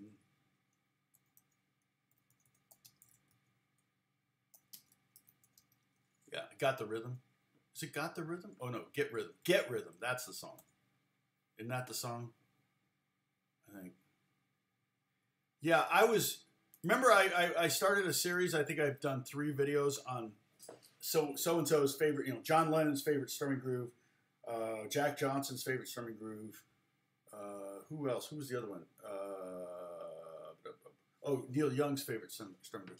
And I tried to find, Johnny Cash was one of the ones. Johnny Cash and Bob Dylan were both ones I was trying to pin down like one iconic strumming groove that they do. Because I felt like that was a really good way to add to your repertoire of right-handed grooves, because that's really, if I always say, one of the most important things you can do as an acoustic guitar player is just to learn a lot of grooves. Otherwise, you're just going to play everything like, you know.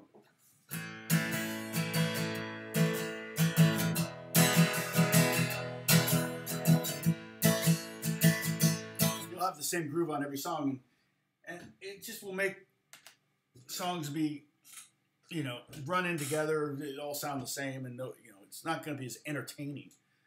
Part of what when you're entertaining, you want to hold their attention, and if you're kind of doing the same thing over, it's like singing a one-note song. It's not gonna engage the listener. So, yeah, I just saw John Mellencamp do it, but it looks like he played a different key because it's too high for him. He played it in G instead of A. So, get rhythm when you get the blues. Yeah, Johnny Cash. Yeah, I'll have to check that one out. I opened it up so I have it ready to go when we're done here, and then maybe I'll listen. That is a great rhythm, and that's a great groove to learn. It might be a good song to learn. Technically, is it? Yeah, I guess it's an acoustic song. I knew what you meant, Brian.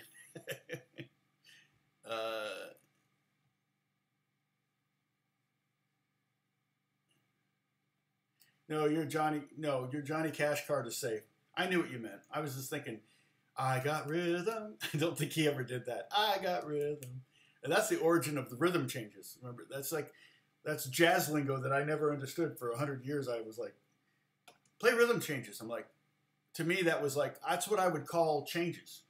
Like, to any song, I'm like, play the rhythm changes. You know, you can play the bass, you can play the drums, you play the rhythm changes, play the, you know, the changes to the rhythm part.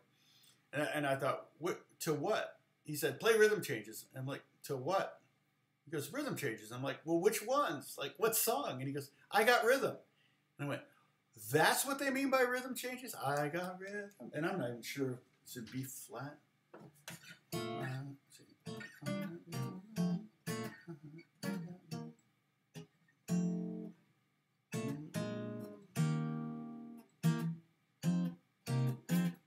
Let's see.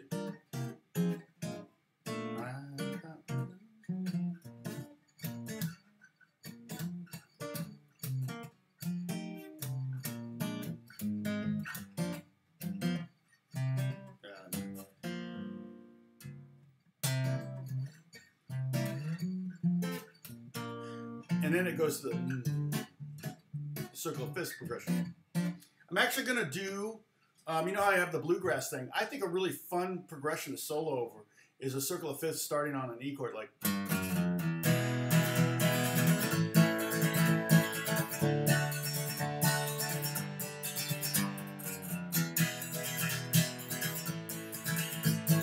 I'm probably going to do one of those and then maybe do multiples of those. But yeah, it's fun to try to come up with the same way to go through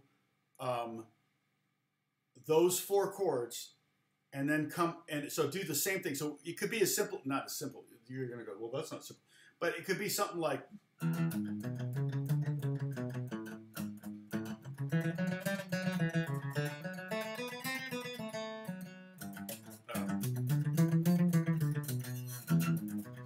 That could be a solo. Could be one of your chorus, right? But then there's things like Carl Verheyen showed me this trick. It was like,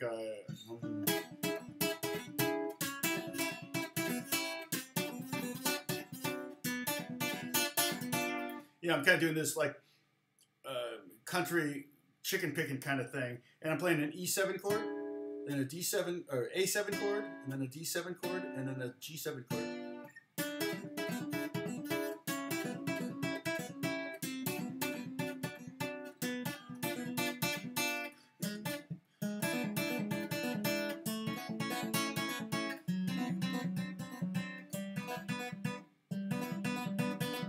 Just all of those are kind of fun, and you know.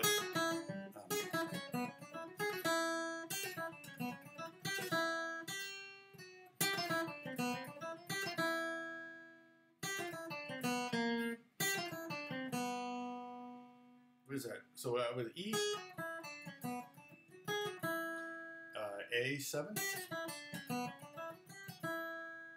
then D7, there it is, and G7.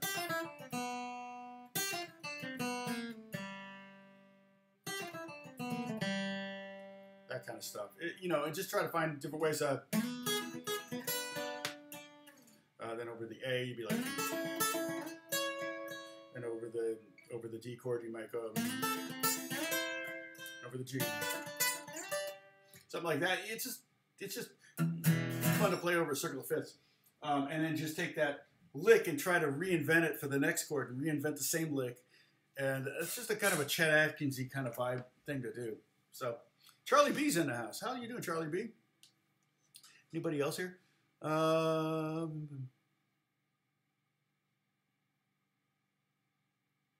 on Mellencamp TV. Interesting. I hope I taught it right. I mean, that's the risk of it. You know, I taught so many songs wrong for years. You know, it's only. I mean, I'm trying to be close, and I've also given you guys cheaters on stuff before too. Sometimes it's really hard to tell. The guitar, like, you know, a piano, there's only really one way to play something. And with the guitar, I've always made this point. In fact, I've got to do that video, 50 ways to play the same note. But that E note can be played here, here, here, and here. So if I hear an E note on a song that I'm trying to figure out, I have to go, is he on the open string? Does it sound like an open string? Does it sound like a unwound string? Does it sound like a second string, or is it shorter, like a third string E, or is it really short, like a fourth string E? Or it's probably not going to be that one, so I can rule that one out. But or is he going? Or is he going? You know, is he going? It's all the, you know, all those licks can be played. You know, that same lick can be played in so many different places on the guitar. Same is true for violin, any stringed instrument. But it gives you so many great tonal options, but it makes it difficult to figure out exactly where somebody played something. So this is my best guess. I guess I should do a disclaimer and just say it's always however I'm teaching the song is my best guess on how to play this. Yeah, exactly. There's no wrong ways to play this. My arrangement, Tom Straley's arrangement, or harmonic E. Yeah, I got a list. I think I came up with 54 different ways to play the same note, and I got to do that video. It'll be fun. What's the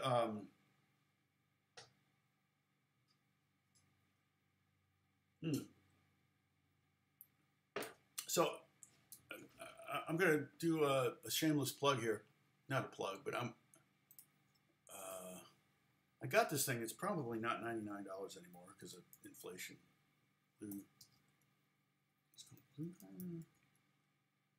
Yeah. I got a friend coming over. He's gonna. Yeah, it's $119. Of course it is. Dang. But you can get cheaper ones. But check this thing out. I've got a friend coming over. I'm gonna put the link for it coming over because I have this thing called a Blue Driver, and you download the software. It's like, let's see. Here we go. Copy. All right.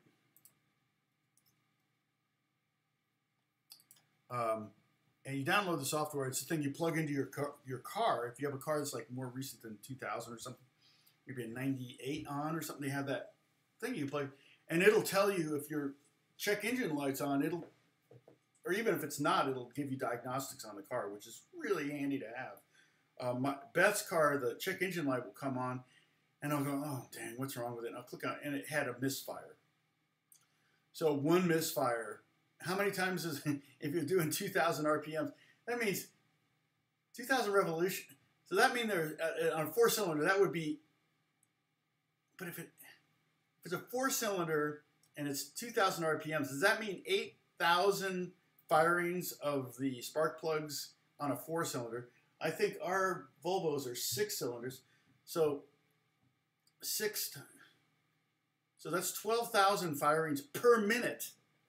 So yeah, if it misfires once, you're gonna give me a check engine light? It seems kind of ridiculous. I don't know if there's some kind of like number it has to hit before it turns on the check engine light, but yeah. So the software is called. So you download the software once you buy the item, and then you just turn on your Bluetooth, plug it into your car, and it sends you all this data. So check that thing out. Yeah, if you buy it from there, I get. But then it has this whole thing. You know, you've got read the codes, clear the codes, save reports, smog check, freeze frame, mileage status, vehicle info, that all that kind of stuff. It's pretty handy. So my friend's coming over because I have one of these. He's got an old Volvo and he's trying to figure out if he needs to get this major repair done. The other thing is, I think it creates links so you can actually look it up and see what the price for the part is and all that stuff too. I mean, they're all, you know, obviously the added value on that app is going to be them sending you somewhere to get a commission off of some purchase. Yes, it's an OBD2 checker, exactly. And they make cheaper ones. This one's $120. I paid $99 for it, or $100 for it. Actually, Alex bought it for me, so I didn't pay anything for it. It's a great deal. It's yeah. Oh man, it's called Blues Driver, right? Yeah, Blue Driver. Yeah, Blue Driver. And yeah, I hate owning cars. I really do. But this thing's come in handy to kind of like me go. What's it called again? Yeah, and you plug it in, John. You know, your steering wheel's here to your left. Under there should be this, like, it's kind of a trapezoid shaped thing about this big, and you know, it's a thing that your guy, every time you take your car in, they plug their machine into it and they get all the readings from it, right? So the car talks to you through that, and it's kind of a thing that for years and years and years only auto mechanics had these things. And now you can buy them. I don't know. Thank God the government didn't pass a law saying you couldn't own one of these to protect. You know, I guess auto mechanics don't contribute enough money to the politicians. Had they done so, we probably wouldn't be able to own one of these things. But yeah, it's so it just kind of plugs in, and then the light comes on. You know, you turn. I think you have to turn on your engine, and then all the information gets sent to your phone, and you can go through all those. It's like it's a bloody lifesaver, you know. Oh man, do I need to take my car in right now? It's like, no, it's not a big deal. It's just that. So yeah, it's the automotive diagnostic report. All cars, I think, newer than '98. Is that when they started doing it? What year? Does anybody say? New cars. Yeah, I think it's. Yeah, there's several different models. So that one is. I saw others on Amazon that were cheaper. So I don't know. I mean, I've used that one, so I know it. And if you want to buy it, then I make a little percentage of the sale. Like, I don't know, I may get $5 or something. That's pretty cool.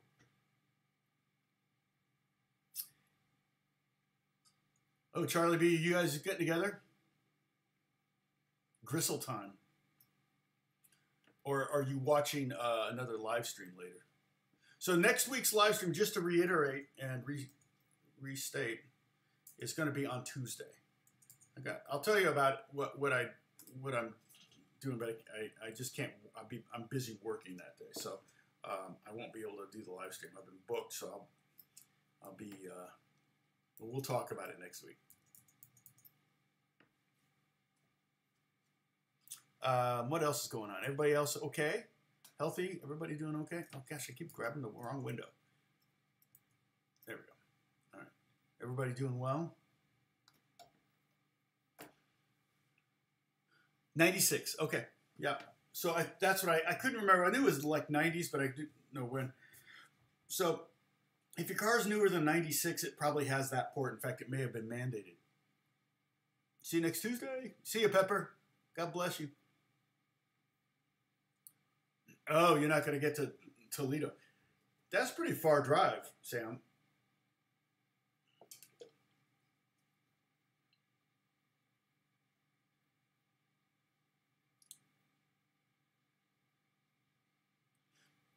Yeah. It's artists. Oh, yeah. Bruce has said artists, or John said artists play different every time. Yeah, I've always, you know, I remember I had a friend that was a huge Genesis fan, and he went to the show. He was so excited to go see him. I think at the Forum or something, back in the 80s, or early 80s. And he got back and he was so mad. He said, they didn't play the songs at all like the record. And we had this huge argument.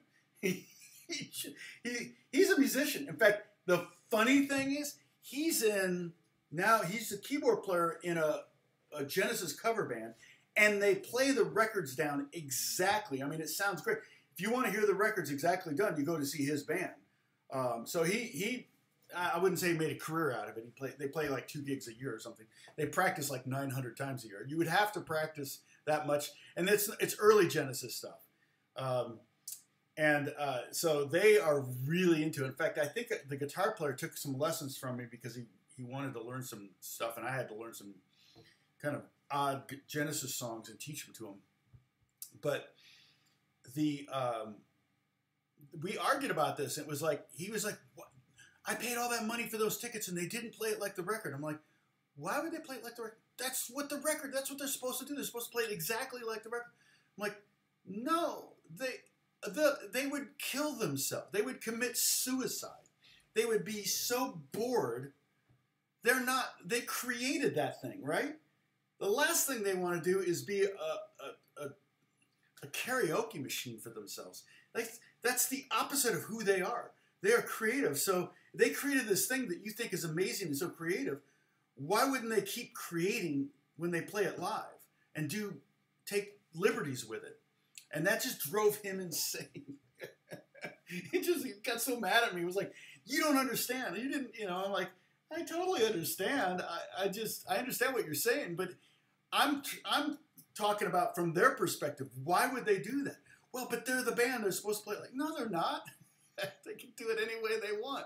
They can change the keys, the tempos, and everything. Oh, the live stream. Oh, yeah, that's right. Greg Koch's live stream. I should check that out. Is it on YouTube? Is it going already?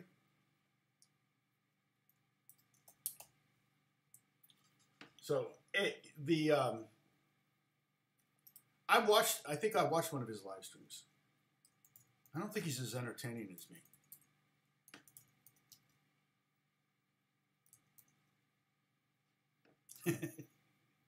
But I'm biased.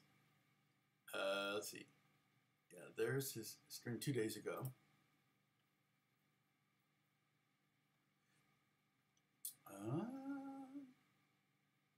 See, he's verified. He's verified with an official artist channel. Okay, that's different. But he's only got 27,000 subscribers. I'm just kidding. Okay, I'm losing viewers because I'm just bragging about myself. I get it 100%. Okay, what else is somebody saying? Here we go. Be well, my friend. They do the same thing. Just different interfaces. Use some apps. The phone. Yeah. Oh, you're talking about the thing for the. Yes, John. I will be praying for your thumb surgery. Oh, that's right. You can't do your job. Oh no, you're doing your job now, but you can't after the surgery. Yeah. Make sure you do the rehab. May be real painful, and you may want to go faster than you should. So be careful there. You don't want to re-injure anything, or you want to recuperate as quickly as possible. Yes, now the thing is, I have a mechanic that I trust 100%. So I've had mechanics that rip me off, and I know what that feels like, and I hate that. And they have you over the barrel because you don't really know cars. I don't know cars, and they can totally take advantage of it. Same thing with a plumber or an electrician or whatever. It's real easy to take advantage of someone's lack of knowledge in this world. And so I learned to find people that generally, and maybe it's just a ploy by people ripping you off, but if they say, yeah, you don't need to fix that. You're not. I had a Honda, so when we had our Honda, we would take it to the dealership, and those guys at the front that you drive and talk to, the service reps, they would say, oh yeah, I can hear that you need this. You're going to need new axle bearings. And I went, really? Oh, that sounds expensive. Yeah, it's not cheap, but we'll have your technician take a look at it. I said, well, I'm coming here to see Marty. Oh, okay, you're here to see Marty. Okay, well, you'll have to wait, but Marty's, he'll be able to get to your car later. I'm like, great. I take it to Marty. Marty was my guy there, and we're Facebook friends. He's a musician too, and he was like, you don't need to replace the bearings on it. I go, really? It's not going to strand me? He said, it would be squealing so loud you couldn't stand to drive the car long before it would ever strand you anywhere. And I could, I can only hear it when you turn the steering wheel all the way to the left or all the way to the right. You hear this squeak. And that's what they're just, those service reps are on commission. And so are the mechanics. And so it was like, Marty would always say, just ignore what they tell you. I'll tell you what your car needs. You don't need to worry about it. And it doesn't need that.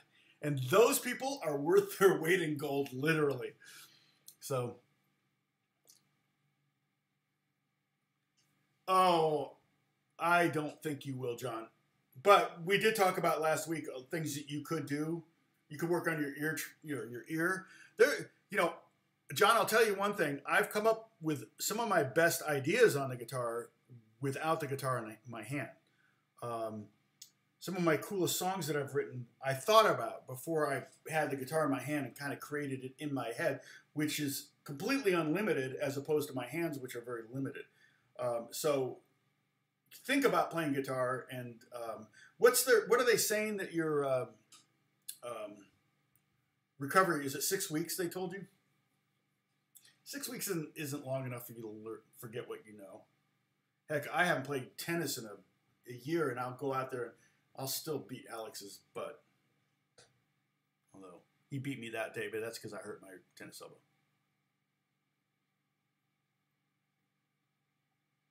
Oh, okay. So make sure, John, that if you're watching us and you're all doped up, that you have access to your keyboard so you can,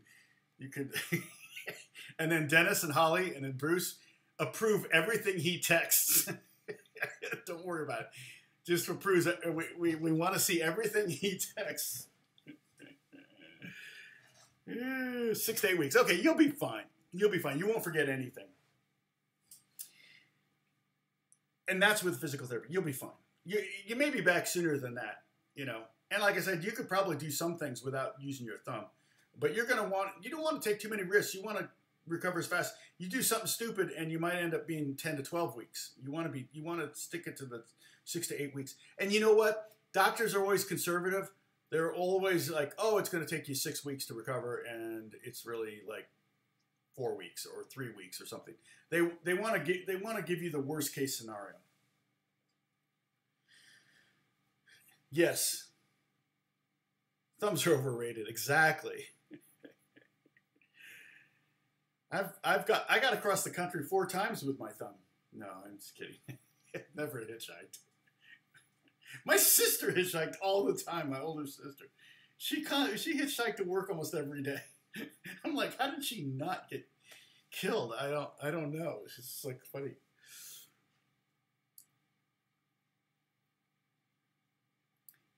Yeah, well, but also you probably wouldn't be able to do it with this thing, but you can keep digging your nails, right hand nails into your calluses if you want to keep them tough. You can just, sit there while you're recuperating or whatever and toughen up those calluses. That you're right, the calluses might go away. One thing you want to do is make sure that if you are doing dishes or wash your hands or take a shower, don't play guitar right after that. Like give your hand, make sure you dry your hands really well, and then just give it another 10-15 minutes before you pick up the guitar. So yeah, work on learning syncopated rhythms. There actually some of these. There may be some. Let's see. What's that? What's this? Amazing slower downer. Oh yeah. Never used this. Let's see. I guess I deleted it, but I had an app for ear training. And it was also rhythmic. You could learn how to read rhythms and things like that. Yeah, you could totally do that.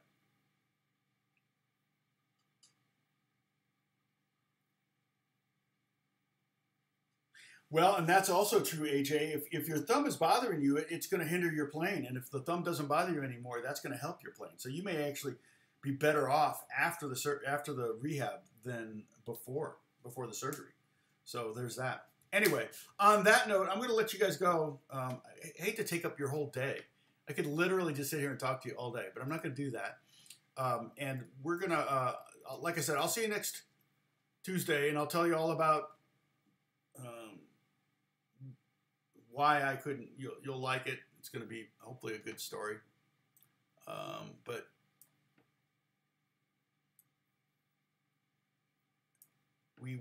I will see you next Tuesday. So thank you for joining. So here, let me make this really big.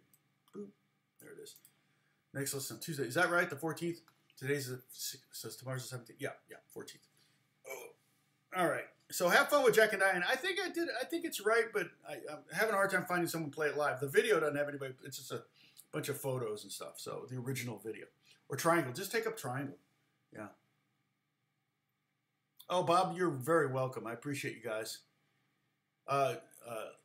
Lena, I appreciate the tip, and also same with you. Where did Joseph go? Joseph is usually very chatty. Hopefully he's okay. Joseph, you okay? You're not laying on the ground next to your keyboard anywhere, are you? We need to call 911? I don't know where you live. All right. Joseph made an early appearance. But, okay. So, yeah, fun song. Next week, I'm not sure, but I'll look into it. So next week, I'm trying to alternate acoustic and electric. So next week should be electric. So this week, so I'm not telling you what it is. Last week I told you what we were going to learn, so there was no mystery. So, in fact, I need to change the name of the video, right? Yeah, edit. Jack and Diane. All right, done. Save. So I'm gonna end now. I'll talk to you later. See you Tuesday. Bye bye. God bless.